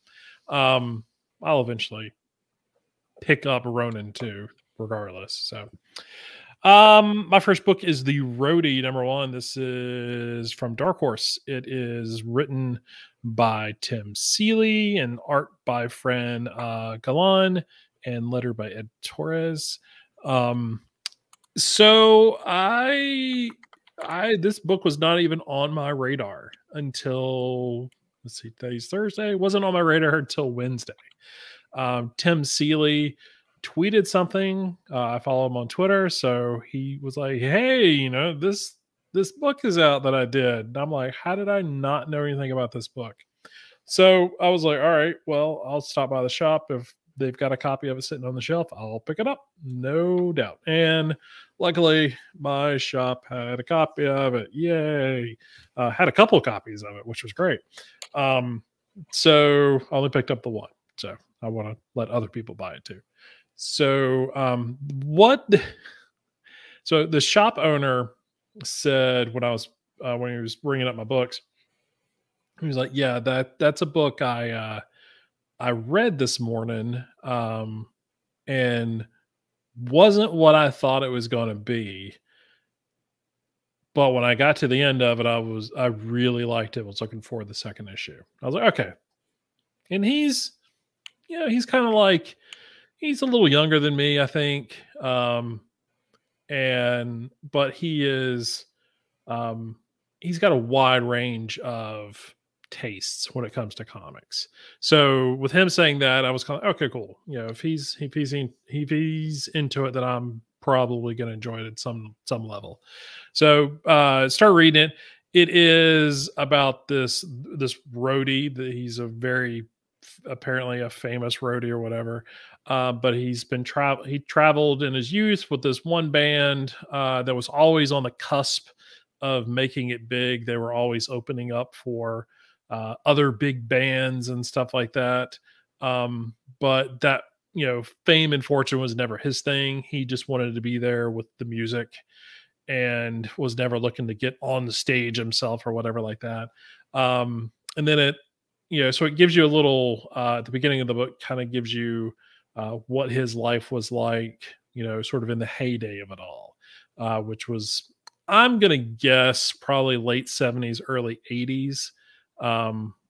They never really give you sort of a definitive time frame, which isn't important. So, but then you sort of flash forward and see him in present day, the guy who he was touring with, not quite as popular as he used to be. He's sort of opening up, or is the headliner for a lot of, you know, like clubs and bars and stuff like that. You know, but he's been, you know, but they're still, you know, still good buddies. You know, still doing it for the music and all that other stuff. So, um, the the book would have been fine for me. Like, I would have probably continued to read into the next issue if it was just that story. I'm a big music guy. I love these kind of like, you know, road stories and stuff like that. Like, I'm sure, let's do that. But it definitely, there's a twist in it that, I mean, I think it's in the solicitation. So it's not going to ruin anything if you've read the solicitation, but there is a supernatural element to this that I didn't see coming. But I should have seen it in the first few pages. I just wasn't paying that much attention. I was like, oh, look, cool light show. No, those were demons and whatnot that were being conjured by the lead singer's voice, and he was not aware of it. He was, and what ends up happening is that the roadie is the seventh son of a seventh son, and his sort of role in it all is to keep the demons at bay. And so that's kind of his job. Now it's not a big sword and sorcery kind of thing. There's a bit of it in the middle that sort of explains, and this will obviously be good for Ed and I because of our ages. But you know, back in the 70s, you know, in the 60s, you know, rock and roll is of the devil and all this other stuff. And this book says they were Preach right. it, brother. They were like, they were right. It was. And that was how the devil was gaining power and strength and whatnot. And then another demon came along and sort of started to entice people with hatred for one another. And the music sort of got lost and all that. And so the devil or Satan sort of kind of pulled back a bit to regroup. And so all of the social discord and everything that had been going on for the last 20, 30 years or whatever was because of this one demon. And apparently, the at first it's said that the devil had a offspring who is now, I guess, of age, that their music, they're a singer, and so their music is sort of to bring upon sort of this next age for Satan. And it's up to the roadie to go after them, to either destroy them or protect them, his choice. And there's some consequences for both. And he's well aware of demons and who lies and who tells the truth and all this other stuff. And so he was very skeptical of it. But come to find out that the offspring is not of Satan, it is his. And so now he has to decide whether or not he needs to protect his own child or destroy them. You know, again, sort of Cool. which bound. So it's it is a very interesting take on things. The story, it's definitely nothing a concept that I've read before. So I am very, very interested in this. Seeley sold me. I'm a fan of his stuff anyway. This is not like anything that I've read of his before, which is nice to see sort of a different thing for him. Um, Now, Fran Galan's art or Galen's art, incredible. Um, I would buy it solely for the art alone. Um, I'm really happy that they're words, and so I can get what the story is. But at the same time, I spent a lot of time, not even reading it and then going back and looking at it, but I like would read a couple, panels or whatever, and then I would sort of like look at the art. And then once I realized sort of in the middle of the book what was going on at the beginning of the book, I flipped back. I was like, all right, let me look at this again. And then sort of took it's just the art's great. It's amazing. I don't know how many issues this is, but I am going to cherish every moment of it uh, that I get and sort of absorb all this series. So highly recommend it. I have a question. Sure. Was there any indication of locations that they were traveling to? No, because it all seems to be I mean, like at the end of the book, going after his offspring, they're going to LA. So Okay. so we definitely know that. Do whatever they want, but they can't go down to Georgia because 'Cause CDB's already taken care of that. So I mean, he's already taking care. That's yeah, true. he's already written that story. You can't besmirch the Charlie Daniels band. So So at the beginning, the flashback is they're at the Whiskey Go Go. So okay, I know exactly, but well, other than that, when they get to the present as long day as that's not story, down in Georgia they now. don't say where it is. Okay, all So, right, fair enough. but Fair good enough. point. Very good Yeah, point. it's But look at that. I mean, that cover. I mean, that yeah, cover right there that's an is awesome cover. very is a great example of what you find inside. Like it looks a lot. I mean, I let you show the art all the time. I guess I could do that too. Um, so here is a sample of some of the Okay, art. That stuff in the present, that stuff in the past. it's got a lot of Um, words. it's a Dang. lot of words, but don't let that I mean, look at this page, or this double page Oh, spread. there we go. Okay, Oh, not as look at many that. words. Yeah. Okay. Yeah, that's some Yep. good looking That's stuff. nice. So, Looks very atmospheric. and it's an artist who I'm not very familiar with, so I need to do a little research and see if I've actually seen more of their work in the past. Because if I haven't, I don't know why. Oh, I take it back. Frank Gallant has worked with Cullen Bunn on Aftershocks Knights Temporal. Ah, okay. There we go. You have seen that. I've read a couple issues of that. So yeah, so Yep. I have seen it. So, but other than that, that's the only thing that I see that I recognize. Oh no, did Lucky Devil 2 for Dark Horse, so I've read that. It did Rogues for Amigo Comics. I read a couple issues of that, and that's where the El Torres link comes in too, because Okay. that's his publishing thing. So good stuff. Moving All right right. along. Next up for me is Dead End Moon issue 2 from Bad Bug Media via Kickstarter. Bad Bug is one of my more sought after Kickstarters. When I keep an eye on everything they do because I've enjoyed a couple of their other books so far. This is written for us by Skunky with art by Gwen Tavares, lettered and designed by Dave Lentz, and created by Alice and Mike Tenner, Tener, Tenner. Now, the story is about the young lady there that's in the middle of the cover. The gentleman to her, what is that, left is a ghost, actually.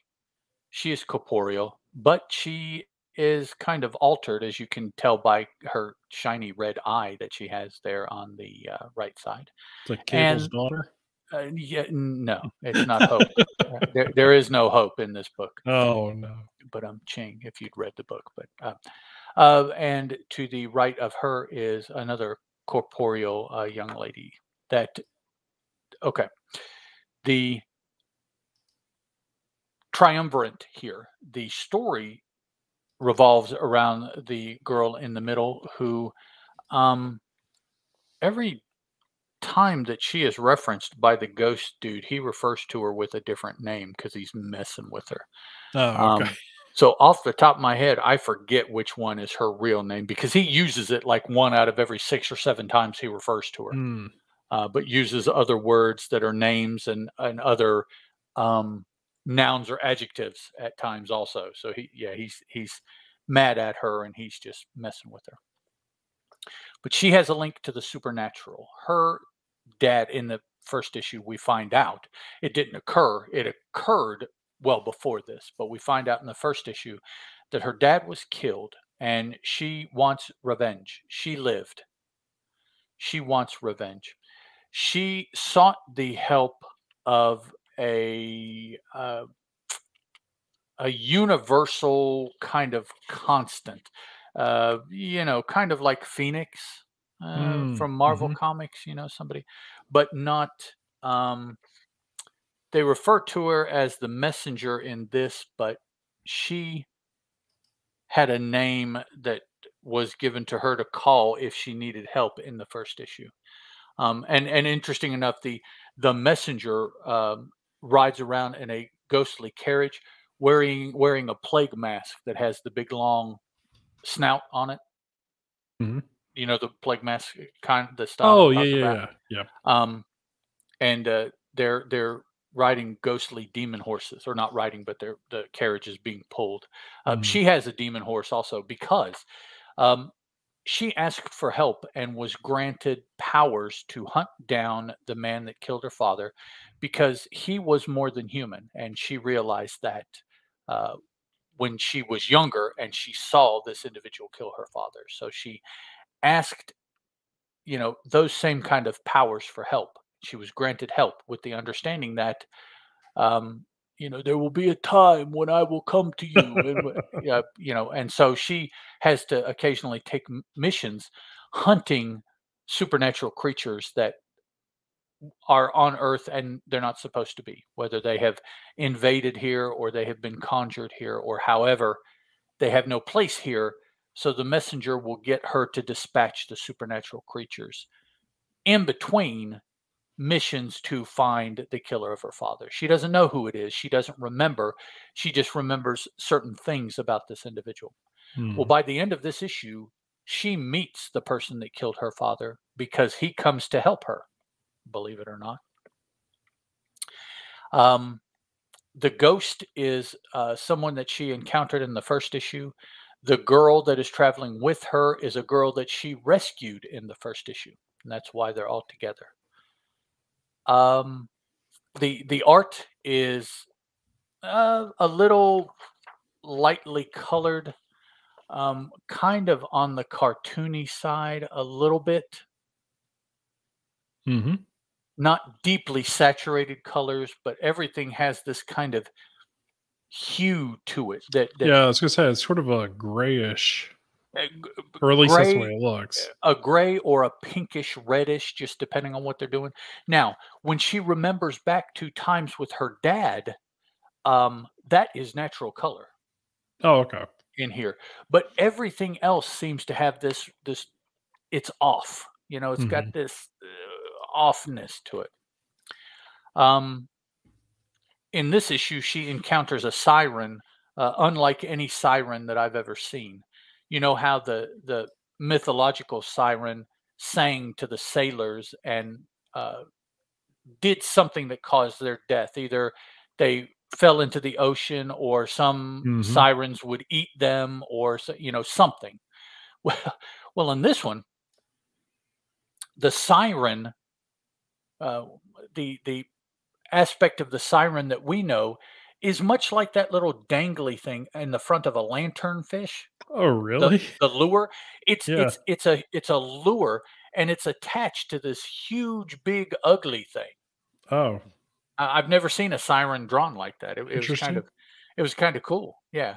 Now the siren, the actual siren has feminine aspects, but I would not describe it as a female monster at all. Right. It just has some um, appendages that are rather feminine, shall we say?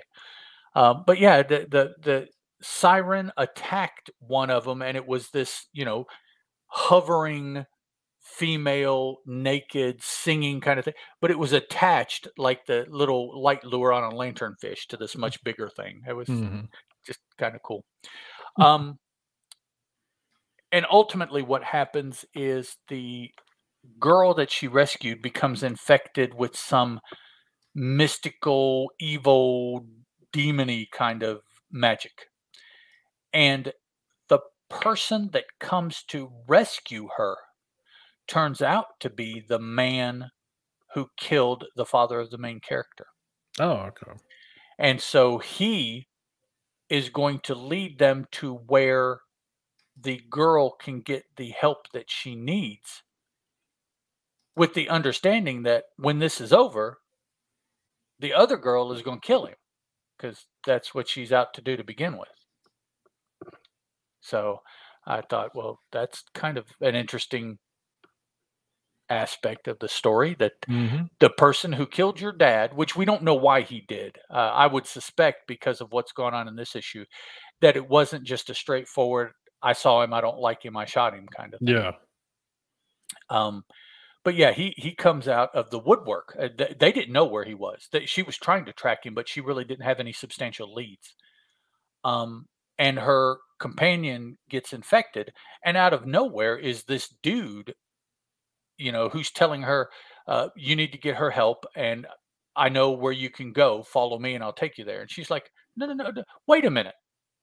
You killed my dad. Why am I going to do anything other than kill you?"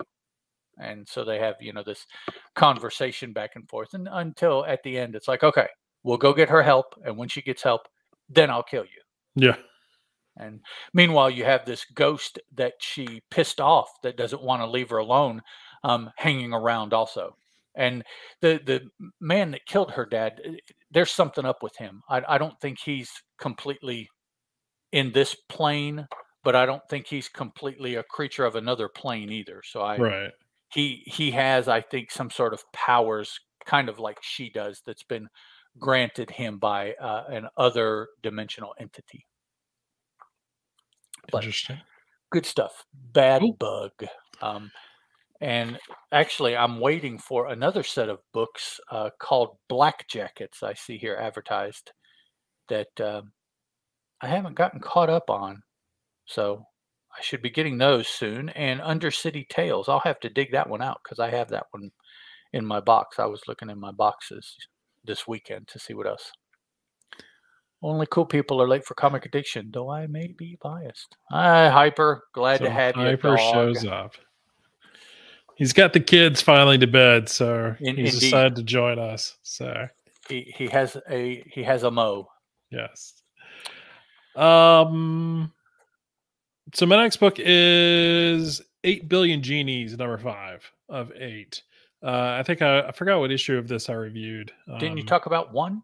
Maybe okay. Was it one? Okay, I couldn't I remember thought what it issue was. it Yeah, the was. first issue, All because right. it got me interested to read it, and it's on my pile, right along with all of my with the other superhero stuff Radiant that Black. that I was going to read, but I just didn't.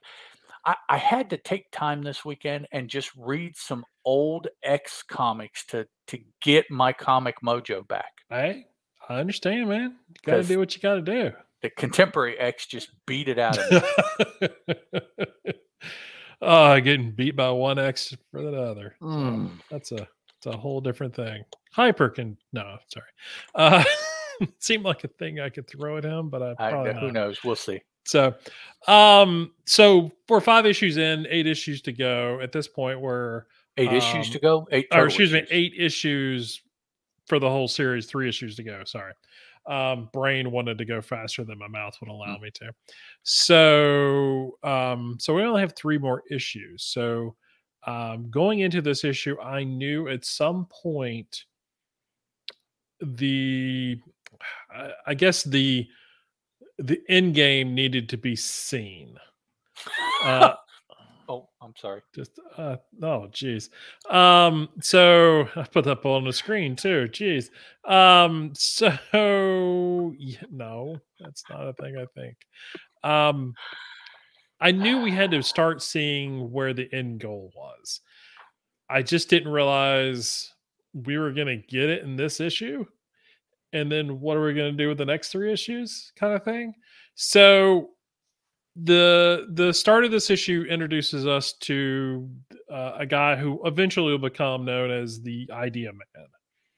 And 8 Billion Genies has been so good. Oh, for sure. So hopefully I don't spoil this one for you here, Doug. But so the Idea Man is introduced, and so it takes place. It introduces us to him in the '80s, and then sort of shows us his life. He's definitely a guy who is never being taken seriously. He's beat up by bullies. He's just an unfortunate soul. And as soon as the genies appear, everybody gets one. He immediately, I mean, the genie's like, "Hey, how are you doing?" And then I wish, like, just immediately was like, "I wish everyone would take me seriously." And the genie says something along the lines of, "Oh, this will be fun," you know. And so and grants him the wish. Now he is obviously one of the first people to make a wish. So his wish, the way it reads is the earlier you take a wish or make a wish, the more precedent it happens because every subsequent wish can't um there are sort of boundaries. It can't ruin. You can't say, well, and they give you examples in this book of Right. things you can and can't do. It affects all wishes after. Yeah, and so there's some limitations after that wish, but as if you've been paying attention to this book, the entire world, the globe itself is in the shape of a Mickey Mouse head at this point. So it's That yeah, was somebody's it's wish. crazy talk. That has been the funny part of every That's issue is that first insane. page you get to see because it gives you the count, it gives you the population count of the world as far as like people living on it, then Right. gives you the genie population count, and then it shows you what the world from a sort of a satellite view of Wow. it looks like, and Okay. it's insanity. Um, And I so have no doubt that that is how things would go. oh, no doubt whatsoever. Yeah, just no doubt at all. Yeah. So we've got the Idea Man. So he's there. The young kid who he wanted to protect his parents. So his wish was to be a superhero. And so he is out in the world and he's in subsequent issues, he's joined up with other surprisingly other kids who have become, you know, adult looking superheroes, much like Shazam or Captain Marvel or whatever. So their journey has led them to the city that the Idea Man currently lives at. So the what they've been doing along the way is that the genies have been explaining to everybody when they because the genies are there not just to grant the wishes, but to be interactive, and answer questions when they're not screw you over kind of genies. They're pretty matter of fact, but at the same time, if you've got a question about okay, how is this wish going to affect certain things, and they'll kind of explain parameters and stuff like that to you, which is good because that way you're a little more wiser in how you know cast your wish, and they want people to get what they want, not some screwed over way of doing it. So we get a lot of that kind of explanation along the way, And so somebody says, well, why doesn't someone just wish all of this to go back to normal? And that's where because so many wishes have happened and this, you'd have to be very specific because if this happened, this happens. And then you got to be able to sort of take into account your wish that this happens. And, it becomes a math problem. What the idea man has done during the 8 months that it's been since the genies have appeared is do the math. And at one point in this issue, he decides to make his wish. Now, I won't go into the details as far as like how he did it, but he has figured out ways to get additional wishes, not from his own genie, but from other people's genies, using the genies as basically currency. And so he has other wishes now. And so his wish is to bring everything back to normal, or as normal as it can be. And in doing so, he has written out his wish and starts to say it. And apparently, it takes hours for him to do it because it is my wish is this, taking this into account, taking this into account, taking this into account, blah, blah, blah. And does that for hours. And, sort of at one point, just sort of, the genie says, okay, we got it. We know what you're trying to say. And wishes everything back to normal. And so the population is what it is. And so everything sort of, as far as we can tell, kind of goes back to normal. So we'll find more about it in the next issue. Um, but yeah, so we're 5 issues in, and sort of that redo thing has already happened. Hyper, you guys would love to see my comic collection if I had a personal Jeez. That's tell me. I would have a lot of back issues. Only very specific ones though. Like give me all the Elf Quest. Give me all the anyway. So give me all the black and white horror stories, those kind of things. But yeah, it just when I got to the end of this issue, I was kind of like, oh, well, now I'm more curious about what the next 3 issues are going to be about. Now, that being said, everything is not literally back to normal, but it is because the world is still sort of destroyed. But what's going to happen next? So I guess we'll see. But it's Charles Soule and Ryan Brown have been weaving a very interesting story. So I'm looking forward to seeing how this thing wraps up.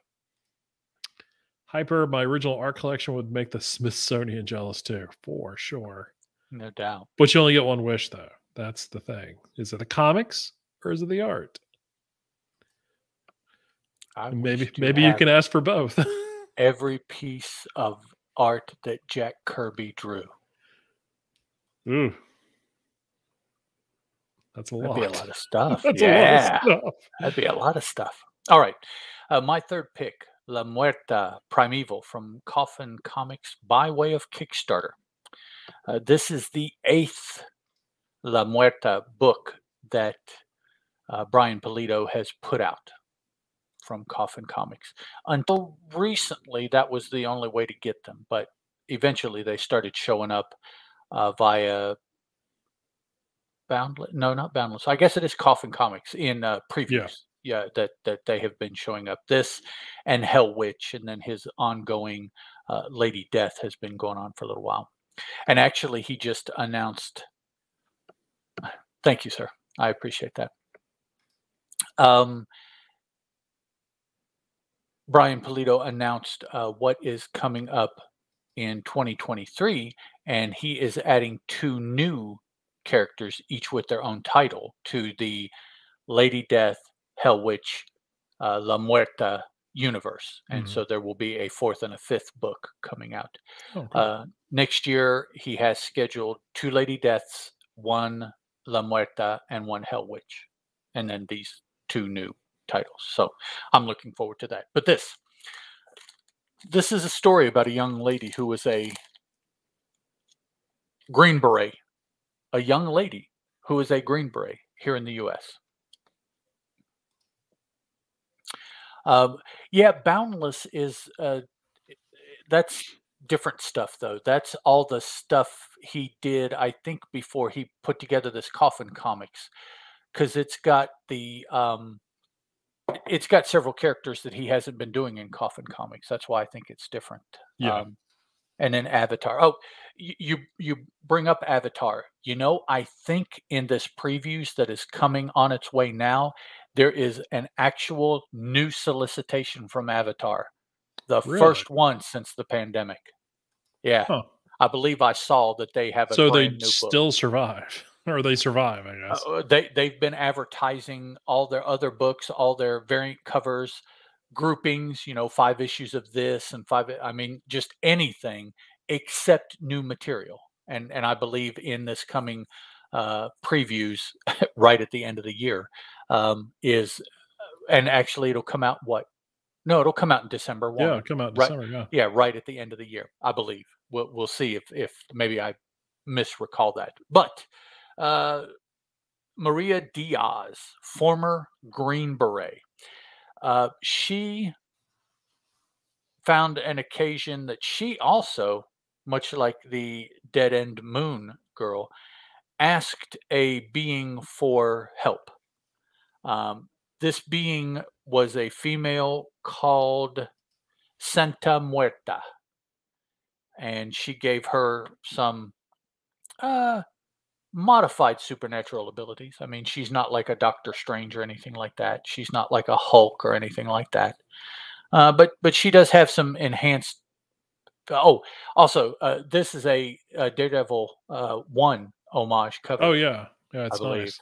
By the Well, yeah, we'll wait and see. Hyper. I read something somewhere, might have been Bleeding Cool, about solicitations, and I thought that what I saw solicited was something brand new that I had not seen from them before. So we'll just have to wait and see in previews, or maybe we can look it up online now. I think it's out there, and see. Maybe I just misread something, but it was just one book, like that's going to be 5 issues or something like that. But it was only one. Whereas anybody that knows Avatar back before the pandemic, they had 15 or 20 books coming out. So we'll see. Okay, I'm sorry.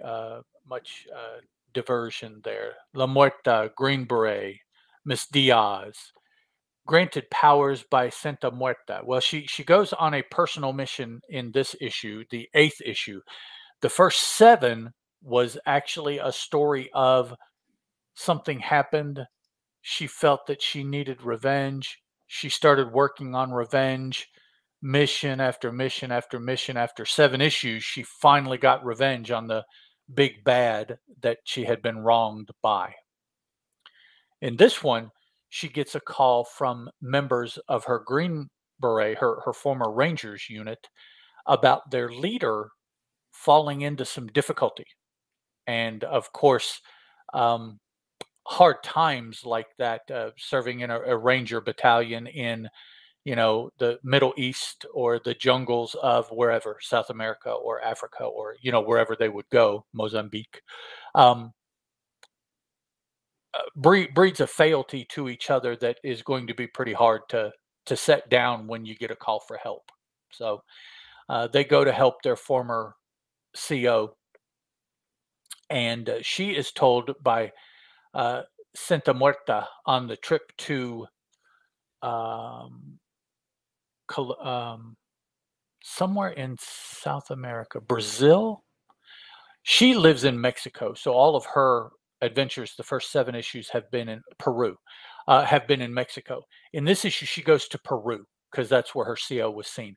On the trip, Santa Muerta tells her, "You're going somewhere where the forces are so dark, even I can't help you, so Hmm. you will not have your powers." And she's like, uh, "Got to go help my dog." Okay, thanks. Yeah. For nothing. So she goes, and she is able to hold her own just with her own, Green Beret training. Um, we have seen, reading other issues, connections to the greater Lady Death universe, because all 3 of these books intertwine some amount. Hmm. La Muerta has been the least of the three, having to do with the other two. The other two, Lady Death and Hell Witch, they're both beings of hell, and so of course that's a easy connection to make. Oh yeah. Well, this is a human being on Earth, and so you have to write a little bit more to make that connection, because she's not died, she's never been to hell, she's, you know. So, but now, Dia de la Muerta, the Day of the Dead, of course, the dead is going to be a connection, and that's what they work on. But in this issue, it turns out that there is a secret scientific organization that had acquired in the past some of the DNA from Lady Death and used that DNA to tried to weaponize that DNA. Right. In essence, is what they attempted to do, and they did to some extent. And that the result of that in the jungles of Peru is what has caused the issue involving her CO that the rest of her unit and she get tangled up in, that costs the lives of everyone that goes down there except Miss Diaz. She's the only survivor of their little mission. Even the dude they went to rescue doesn't make it out. So we see, and this is that story line trying to do something with Lady Death's DNA. Actually, in the Lady Death book, that has become a huge story point there. That somehow, and that is a question that is yet answered, someone on Earth at some point in her traipsings to Earth and back to hell and where acquired some of Lady Death's DNA and has been using it. It's been sold on the black market. It's been used by several military industrial complexes here on Earth, experiments and things like that. So Lady Death is having to deal with that, kind of a la Tony Stark's Iron Wars. Yeah. That's what Lady Death is into right now, trying to do that same thing here on Earth, because she understands how unfortunate things could be if they find a way to use her, basically, on Earth. Yeah. And Miss Diaz finds that out. Her mission is a failure, but in that her CO dies at her hands, she knows at least he is at peace. And so in that aspect, the mission is over. He was rescued, which ultimately was the goal. And she goes back to, I assume, Mexico with this Lady Death-esque creature, excuse me, now tracking and presumably going to pursue her from its home in the jungles of Peru to whatever town it is she is from in Mexico. I forget. Yeah. So she's bringing it back with her, in essence. She doesn't know. And it's not like she's contaminated or anything like that. It's the case of where the bad person found a way to track you, and they will track you back to your hole and attack you there. And so that's what is going to be the story, presumably, in the next issue of this book. Cool. Now, these are, what are they? They're like double or triple size issues They or something? are, let's see if they're not paginated, I don't think, not numbered. But yeah, they're not 23. They are big enough to square bind. Yeah. It's probably 45 to 50 pages. Yeah, that's good. That's good size. Yep. Cool. And, yeah, because I know he sort of alternates when they do the Kickstarters and stuff. So so to give that kind of a chunk of reading, you know, for each one, he sort of, I was like, hold you over until the next time they get around to that cycle for the next issue. But, right. Yeah. This is the one that just came in, which means it finished well with the pandemic. I don't remember. I think it might have finished at the beginning of the year or something like that. But while this was being shipped, he was kickstarting, I believe, the next Lady Death issue. It still may be active. I'm not sure. And then after the Lady Death will be the next Hell Witch issue. Yeah. Good stuff. He's got that machine cranking. He is the best at the added value goodie bag of any Oh Kickstarter that yeah, I I've seen participate some in. of that stuff. That's an It, add-on on top of oh add-on. yeah, and it's its own market. This book came bagged, right?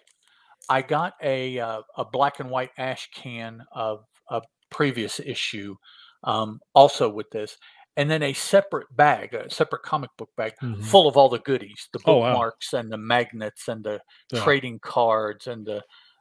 I've said this before. One time I got a condom, and there has been this one had a coaster and just all kinds of stuff. Now, Yeah.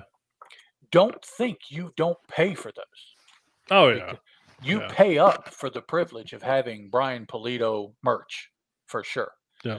Um, so much so that when I started this trip uh, back a ways, yes, Yeah, he he agrees. Yeah. he works Kickstarter as well as anybody that I participate with. Yeah. He truly has it down to a science. He works the machine, and the machine works Yeah. correctly. He makes I don't believe that I remember it it's a little different with the pandemic, but Mhm. the pandemic notwithstanding, I don't believe I have gotten an email from Polito through Kickstarter with the "Oh, I need to apologize Right. because" Yeah. there are no excuses for that man.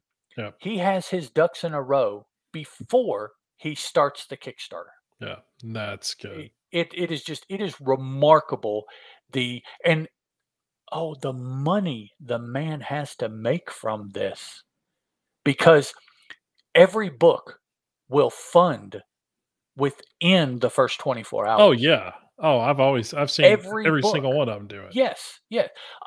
But talking about the prices, I have paid for physical for all the Hell Witch books and all of the La Muerta books. I got in about 7 or 8 issues later on the Lady Death books, and because of that, I have not bought any of those physically. I always buy those digitally. Oh, okay. So, Gotcha. unfortunately, I don't get the Lady Death goodie packs. But, catching up for 12 and 15 bucks a book for at the time it would have been 8 books when I jumped onto Mhm. his Kickstarter. So I couldn't do that. Oh yeah. Yeah. And I didn't want to start collecting them physically without having them all physically.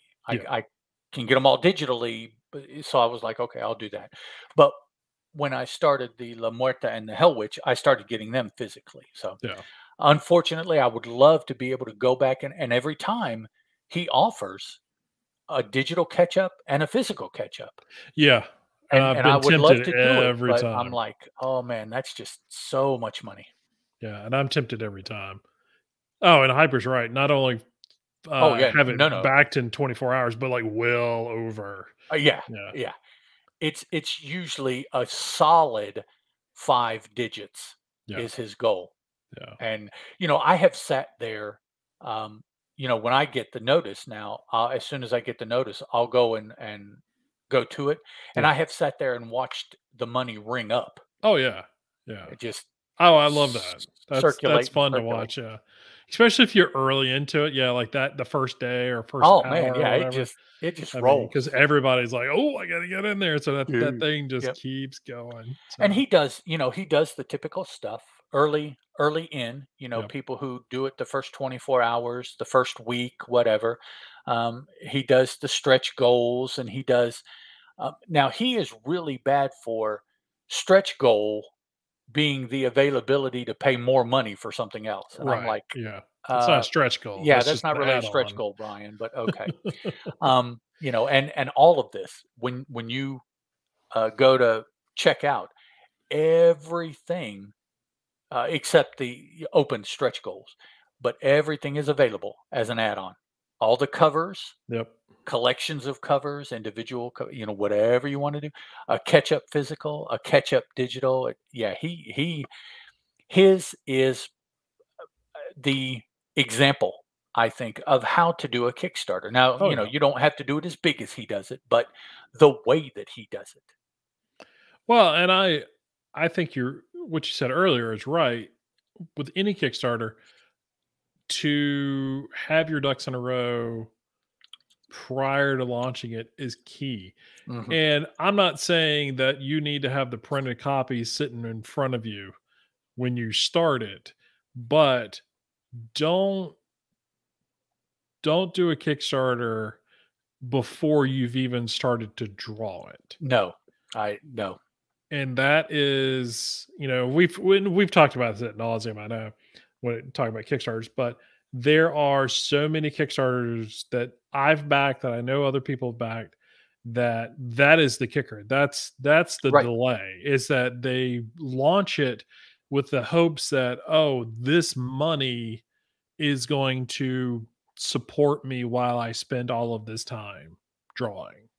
right. You should have already done that. Yep. This is your reward for all the time and effort that it took you. And if you do it right, you will make the money back plus make a profit. Exactly. Hyper to have such a large scale crowdfunding campaign as he It's does, it is amazing how oh, I mean, it and is. he's got a huge team too. Yeah, Polito's got I've seen photos and stuff of them at cons and stuff. it's That's remarkable. a huge team. I mean, 10 or 15 people. Pretty So, much Kickstarter has funded Coffin Comics. oh yeah, That's where he has got the money for his company yeah, there. And yeah. yeah, meanwhile, I am waiting for things on 50 and 60-year comic Oh, vets, and I'm I like, know. what are you doing? What Oh, it's painful. It's or painful. other people that are like, what? You don't know anybody that's ever done a Kickstarter that you could go and find out that this is what was gonna Yeah, happen before you started? I yeah, mean, really, you don't know there's nobody you could have gone to ask advice or yeah. for help? Yeah, so, It's not true, folks. There are people out there. it just Brian Polito, ask Yeah. him, "How do you do this? How do you do that? He How may do I not set tell this you up?" exactly how the sausage is made, but he's gonna at least get you He close. he won't tell you his spices, but Right. he'll tell you the process to make the sausage. Exactly. Then you just add your own spices, which is the point Exactly. of Kickstarter, but yeah. It's and like Hyper said, the scale, Yeah. that is what is just mind-blowing Mhm. for, Polito and Coffin Comics. I mean, he has it planned out. He just released in 2023 the books and the order of the books and 2 other books that, he's not sure, but they will fit into the schedule as well. Yeah. We should have a whole episode just on Kickstarter So stuff. oh, man. Yeah, well, I would be afraid because I would point out some people to not back Right. as well, and I Well, would that's shout it true, yeah. loud and clear. Yeah. That's So very true. Alright, let me finish up, okay, do my last yes. book here. I'll be kinda quick on it, because there's Oh, not a whole lot to say. it's the Um final issue of the storyline, This but is not the the final final, issue of the yeah, book. this is Grimm number 5 from Boom Studios. This is the final issue of this opening story arc. The book will return, I think they said in December, Mhm. or Yeah, I something like think so. that. So we're definitely gonna get more of Jessica and the whole crew and everything. Um, so I r it's one of those stories I don't really like spoiling too much because I think a lot of people are still catching up with this book. Yes, Hyper. Um, yeah, Exactly. I'm not gonna share that on the screen, but yeah, totally. Um, as he points out people's names that we have spoken about before on this show. But yeah, so this story arc comes to a close. And you've got to leave it on you've got to provide some explanation of what's been going on. You've got to sort of bring some of the story to a conclusion, and then you've got to give some sort of tease of future storytelling. This issue does all of that. It gives you some explanations of what's going on, of how the Grim Reaper is where he is, how he got in that situation willingly is really the short answer to it. Is like he willingly put himself into this position.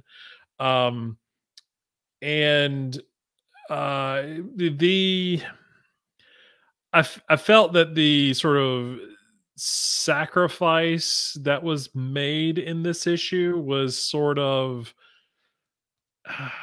almost tropey. Like I saw. It's not that I saw it coming. I just when it happened, I was kind of like, yeah, okay, that makes sense. Hyper. If anyone isn't sure about Grimm, you really need to give it a try. See, there you go. Hyper endorsed by Hyper. I'm still mad I missed the first issue somehow. Yeah, it's definitely pick up the trade, man. That's the easiest thing to do. So, but yeah, so but the cliffhanger to this, or not the cliffhanger, but really the ending of it, to get us on to the next thing is that Jessica and her crew are now stuck in the mortal plane. They do not have means to travel anymore, which is their sights, and then the story is going to go from there. So I'm sure that the story will be more about them trying to figure out how to get back to limbo to deal with uh, everything that's going on there, the coup that is happening, and probably a little bit about what's happening with the Grim Reaper. So we are teased at the very end, sort of as an end credit scene of someone who feels that no one knows who they are or is aware of them. So that's a nice little tease.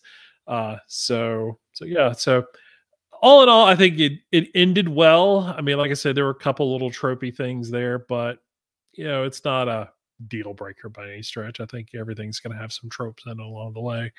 But it's still Flaviano's art is still amazing. I think Stephanie Phillips has crafted a really good story. I think it is very much believe the hype. And it was good before the hype, and I think when everybody realized, oh, this is another one of those boom first issues, we all need to jump on board. And then they all read it, and they were like, "Oh, wait, oh, this is actually a really good comic." So I think that helps. Um, and there's more of these type stories, these supernatural stories coming from Boom from a variety of creators. So don't hesitate and miss out on those books, because I think you're going to get a lot of what Hyper said. I can't believe I missed the first issue, kind of thing. So, but yeah, good ending to this arc. I'm looking forward to where it goes. Definitely, this did not disappoint whatsoever. So good stuff. I can't hear you at all. Can you hear me There you now? go. Yeah, All I can right. hear you Sorry now. about that. Yeah. Hyper, I'm looking at my comic shop, and they currently, I don't know what your needs are for a first issue, but they have a fourth printing in stock apparently. Oh, there you go. So if you're willing to dip down that low in the print run, again, I don't know what it is you desire, but it would give you a physical first issue. It is it is listed as L1L as far as the cover, the edition, I guess Yeah. is what you would call it. So, Yeah, there's quite a few of those, unfortunately. well, it's in its fourth printing. So, and Yeah. and on top of what my comic shop has down to I, so it'd be Yeah. A and B would be okay, but C, D, E, F, G, H, I. So that's 7 variants. Yeah. Yeah, there's foils, and Yeah. which is the other big thing that Boom likes to do. Um, Well, they're a little behind. They're trying to catch up with Dynamite and doing their best to do that. don't So say that. Please it's don't say that. well, I hey, don't need Boom going, "Hey, you know what? We need 26 variant covers for this issue." and I that reminds me back about a comment somebody made about the Dynamite covers. Dynamite is shameless with the covers, Doug S. said. Oh, And in in they're only going to produce covers that sell. right.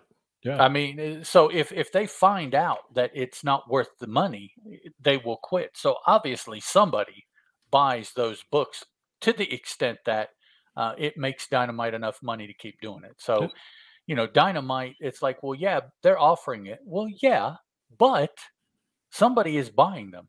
Yeah.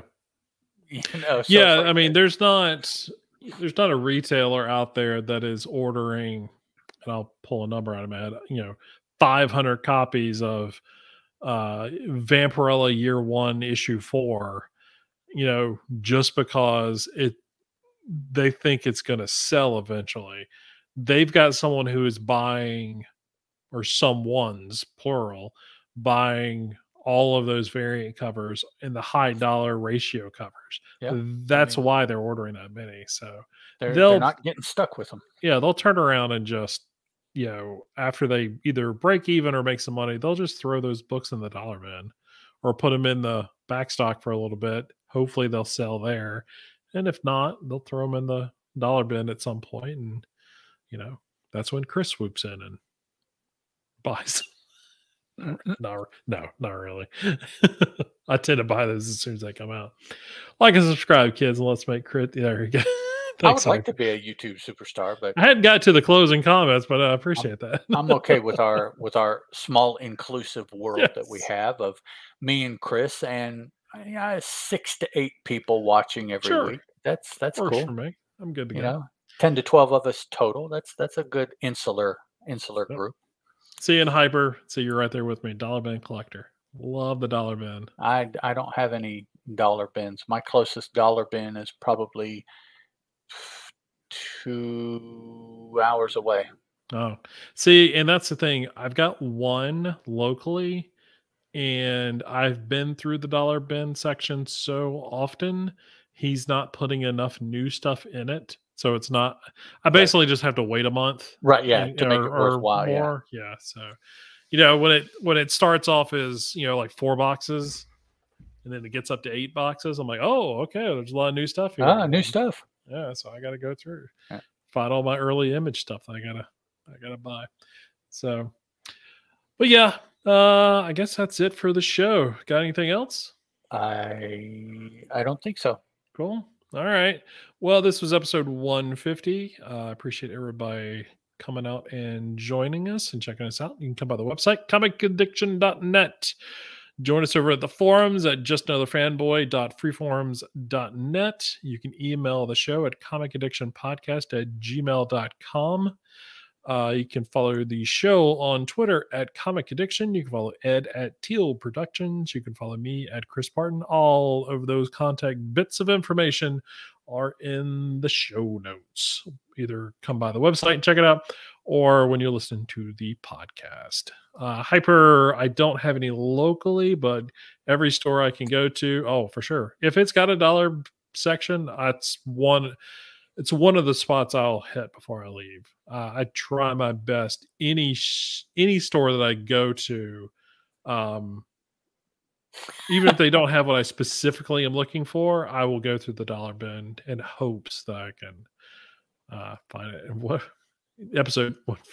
Apparently, the episode number was a surprise to Hyper.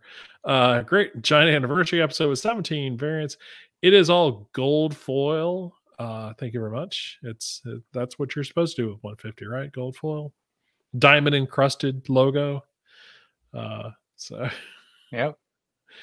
So yeah. So come by. Let's see. Come to the website, YouTube. Hey, we do it live on YouTube every Thursday night at 9 p.m. Eastern Standard Time.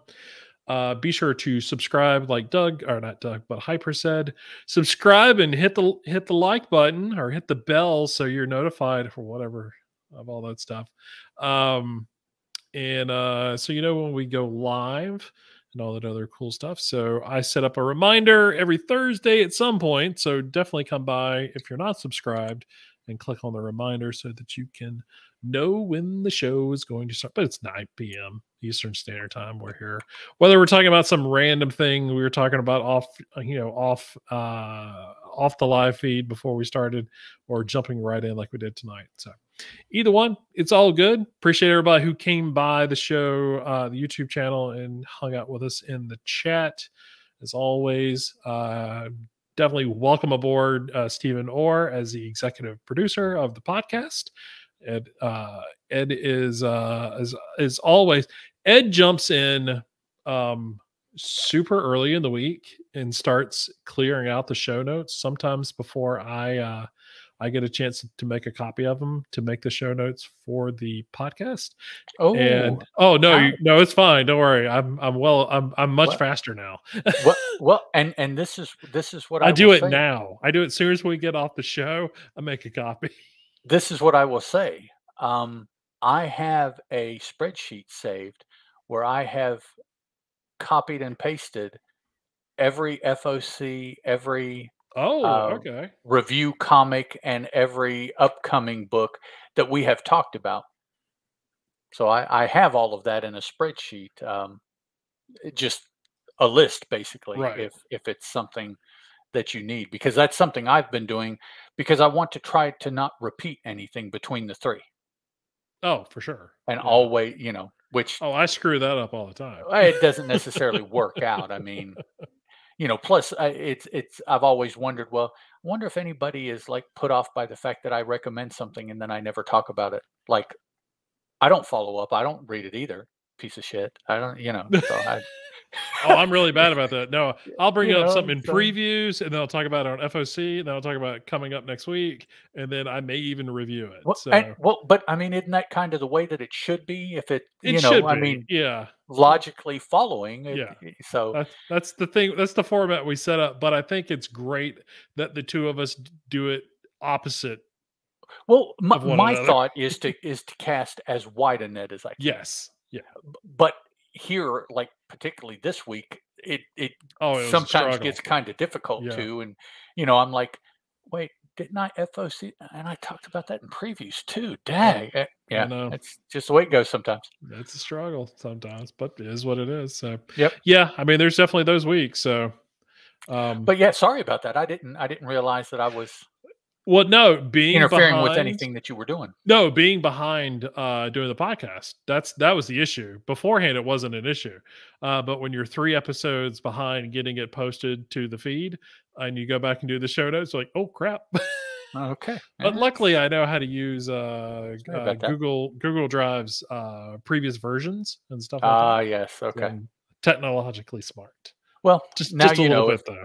if So anything happens, I you've usually got will a make a copy. copy of that. Yeah, and I If have there's like a someone who separate. indexes things, it's you. I should have known that. I try, Yes. except for the first episode that we did because we didn't use the Google Sheets, Oh, that's true. Yeah. and I'm too lazy to go back and listen to it and pick it out from listening to it. It's So in the show notes, man. It's I in the haven't. podcast show notes. I'll have to go back and see. Yeah, Uh, now. So Ed's like me. He doesn't go back and listens to the show. He's like, I was there. What do I need to listen to it for? exactly. I was Now already there. I will download it so that we get marked for a download. Get the numbers. Yeah, I do that. But yeah, I'm like, why am I going to? I was there. No, Uh, that's why I go back and listen to old episodes. I download on from a mine decade too. ago. I download it. Like, And then oh, I don't remember saying that. Oh, yep. okay. After I download it, I'm like, okay, drop, because I was there the whole time. It's not a problem. I think I was there. I'm pretty sure. So, Yeah. all right. Well, everybody, thank y'all for again stopping by and listening to us on the show. We will get the audio podcast caught up here in the next couple weeks.